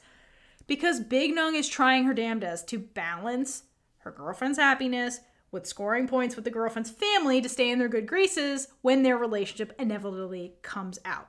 So if Big Nung can do the proper thing by suggesting to Little Nung, what she does, she's like, how about you let your dad teach you to drive? Like, so that he can show you how to use the gift. And also, like, you guys can bond, which is really what he's trying to do here. Like, then you can decide whether or not you actually hate him or not once you get to know. Not that you don't know him, but, like, you guys don't know each other, really. It's just Chet's abrasive, at the worst, and doesn't listen. But Little Nung doesn't see it that way. She's like, from her point of view, this is another instance of everyone dismissing her feelings and not listening to her. So she openly starts pouting. And for once, when Little Nung starts pouting, Chet reads the room and agrees to Little Nung's terms. I am honestly shocked that he agreed to let Big Nung teach her. I really thought the whole point of this car was to trap her in a confined space so she would have to spend time with him. But now it's just like an expensive gift. I mean, in the same way, it's trying to buy her love, but I feel like the bonding part of it was his goal as well. Yeah, and if you notice, she didn't want either of them. She's like, I don't want the gift. I don't want your love. I don't want either of those things. So Big Nung talked her kind of into half the gift a little bit. Like, Little Nung's like, all right, I'll take the car, but I don't want you attached. I don't want to attach. I don't want to owe you anything. Like, I don't want anything from you, is what Little Nung is really saying. And I think it we'll get into the next scene, what actually clicks for Chet, but like, he's like, okay. If I can at least give you the car, I'll take that win. At least I'm being a father in the scene in one capacity. If she doesn't want to spend time with me, she'd rather Big Nung treat her. It's Little Nung showing who she loves. And that's when he's like, all right, fine. So Little Nung perks up immediately and hands a flabbergasted Big Nung the car keys. And Big Nung's like, fuck, I didn't think that was going to work. God damn it, I got to teach you to drive. All right, so after that, for some reason, Chet and Big Nung have a sidebar out by the pool because Big Nung is upset and she's like, and so she's sulking by bodies of water. So I assume Chet came out there and was like, all right, let's talk, because we put our conversation on hold. And the first thing he says is, he's like, Pingfo was right. Little Nung only loves you. That's what finally clicked for him in that scene. That, like, because again, he doesn't listen about how to actually get his daughter to love him. He's just going about it his way, and it does not work. And this was, I think, one of the final nails in the coffin for him with his methods, where he's like, wow, like, yeah, she only loves Big Nung, because Big Nung's there, and she's like, no, I only want her to show me. I don't want you. And he's like, okay, that finally is clicking. It's amazing what happens when you treat someone like a person. Yep, it's amazing. Which he still doesn't understand. So, because again, he's expressing his frustration. She's like, Little Nung does not love her parents. She only loves you, Big Nung. And nobody can compete with you for her affection. No one can compete with Big Nung to begin with. Well, there's that, but they don't know that. and this entire conversation could be summed up with this one line for Big Nung, which is, I just said it, but you never listened. Because she's like, it's easy to get her to love you. I've told you a million times what to do, and you're not listening. Because Chet is still clueless about Little Nung. And Big Nung is just like, just listen. That's literally it. Stop asking me these questions. I'm done. And then he tries to broach the marriage topic again. He's like, well, we can be one big happy family. She loves you, and then if I love you, she'll love me, and then maybe you'll love me. And it's like, bro, can we not? He just doesn't get it. Like, I know we've talked ad nauseum at this point about how stupid he is, but there's no indication that she loves you. At all. Neither of these women love you. Like, no, why no would they one add loves you? Right. Why would they add you to the equation? Their math already works. Adding you does not add anything to, like, it does not benefit either of these women. It just benefits you, and they can see that. You're the only one that can't see that. So anyway, what I do like about this conversation, I will not go into this conversation ad nauseum because we've already done this, but what I do like is that Big Nung does call him out directly for using Little Nung as an excuse to wife her. So it's like, thank you, Big Nung, for also pointing out the obvious that he's using his daughter he claims to want to get to know. And she's like, look, this is impossible between us. Stop trying to make fetch happen. It's not going to happen, Chet. He then says that they are perfect for each other, and I really want to know how he came to this conclusion, because I'm sure what he meant was, you look perfect on my arm. Yeah, no, this is all about how they look on paper. That's all this. That's why they were set up in the first place by the Grandmam. Remember, the Grandmam vetted Chet. How is Chet? Why is Chet here? The Grandmam. The Grandmam vetted him. She was like, okay, prominent family, prime minister, you have aspirations, everything looks clean, you can marry my eldest daughter. And then he's like, yeah, we do look great on paper. That's it. It's because the Grandmam. That's why. That shit. That's what he means. We're perfect on paper. And now we are even more perfect because I have a daughter. You love my daughter. I love my daughter. Now we can all be a happy family together. Like, that's perfect. Like, I've seen you parent her, quote, or whatever. And she loves you. That makes it perfect because she doesn't even love her own parents. So there is a moment where it looks like Big Nung rolls her eyes a bit. Because, yes, she definitely loves and adores little Nung, just not in the way he thinks. No, it never is in the way they think. Nope. Which makes all these conversations awkward for Big Nung constantly. All right, so eventually Chet's brain cell, the only one he has, starts functioning enough to put something very important together. And he's like, wait a minute, do you not want to marry me because you love somebody else? And Big Nung answers this by not answering this, which means yes. And instead says, listen, Chet, that's a moot point. Because what matters is that I don't love you and I never have. And like for us to get married, that is my only requirement. So that makes it impossible. I don't love you. And Chet sighs a lot during this, and Big Nung says, I hope you understand, because she's as tired as we are of having this circular conversation with Chet. She's like, this is the last time we're ever going to talk about this, because I can't. There's literally no more words. I got nothing else. The rest of the series that led up to this point. In this episode we've had to talk about, and it's only half of the episode so far. Chet. We've had the same conversation multiple times. And I don't, and she's like, how else do I need to say this to you? No, Chet, no. Stop trying to wife me. I don't want to wife you. Anyway, fuck Chet. So that's where we're going to conclude this. Unfortunately, we can't get into the rest of this episode because we've already been here for 3 hours talking. So, Taylor Swift songs. Oh. I don't think we brought up one for this episode. I don't think so either. We just brought up a lot of, like, movie references. Exile. Because, like, for Chet and Nung, so many it's like, there's so many signs, Chet. The biggest sign is her saying no. That is their And he's like, you gave never a warning sign, Nung. And she's like, I gave so many signs, Chet. You still don't get it. So many. I told you straight up, I don't like you. Right, straight up. Like, that's what I mean. She's taken every tactic with this man, and he's still like, I don't get it. I'm surprised she doesn't run away just to be like, do you get it now? Anyway. With Little Nung, obviously, not by herself. Yeah, I think Exile. And then I think Paper Rings was Little Nung in the car. When she's like, you're going to marry me one day because you love me. I like shiny things, but I'd marry you with paper rings. That's Little Nung's brain. Darling, you're the one I want. Yeah, that's Little Nung with the marriage stuff. Oh my gosh. I love how every time we come to this section, all Taylor Swift songs leave my mind. I mean, All Too Well, because not like the actual story. All Too Well is Chet, but it's not accurate. All Too Well is just like we've been here before.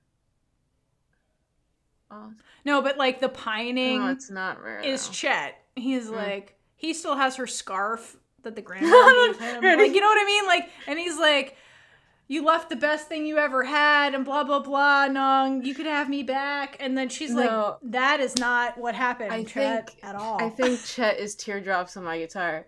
I believe it was like, Drew looks at me. And it's just like all about the things, like she's just existing. And he's just like pining for her, basically. Yeah. Okay. A big gay energy award. To me, it's Little Nung getting Big Nung to admit that she's her girlfriend. Anytime she plays those games and gets Big Nung to admit shit like that, and this time Big Nung has no idea she said it. Like, so much lesbian Jesus energy. Good job, Little Nung. Mine, I think, is Juan Viva, actually. Ooh, Juan Viva was good in this scene. Yeah. I really like that scene because, one, it shows that she's accepting. I mean, she's got big gay energy herself. So much. She's off the charts. Yeah. And just be like, come on, we have to hydrate for you so much. Look at yourself. Look at Little Nung. You guys, you're obvious. Like, the line, you're so obvious. Fully accurate. So I give it to Juan Viva. Yep. All right. Well, if you made it this far in the episode, I'm going to give you a secret word for you to use in a review or a comment. Just naturally. So today's word is pseudonym. Little Nung should have used a pseudonym. I mean, or an alias. Yeah, is that what that means? I don't know the full definition. Oh my god. Anyway, spell it. Have fun with that. Yeah. Although the people you guys are out of yourselves. They're like, I watched this with subtitles, so then it tells me how to spell. Oh yeah. I love that comment. I was like, well, damn it. I'm like, that's words cheating. in other languages. Anyway. So that was that. So we'll be back next time to conclude the last 2 parts of episode 4. And until next time, hydrate for lesbian Jesus. And gay it up all over the place. Bye. Bye. And with that, we've been Big Gay Energy. If you like this episode, check out all our other episodes right here on YouTube. Please like, leave a comment below, and subscribe for more amazing super gay content.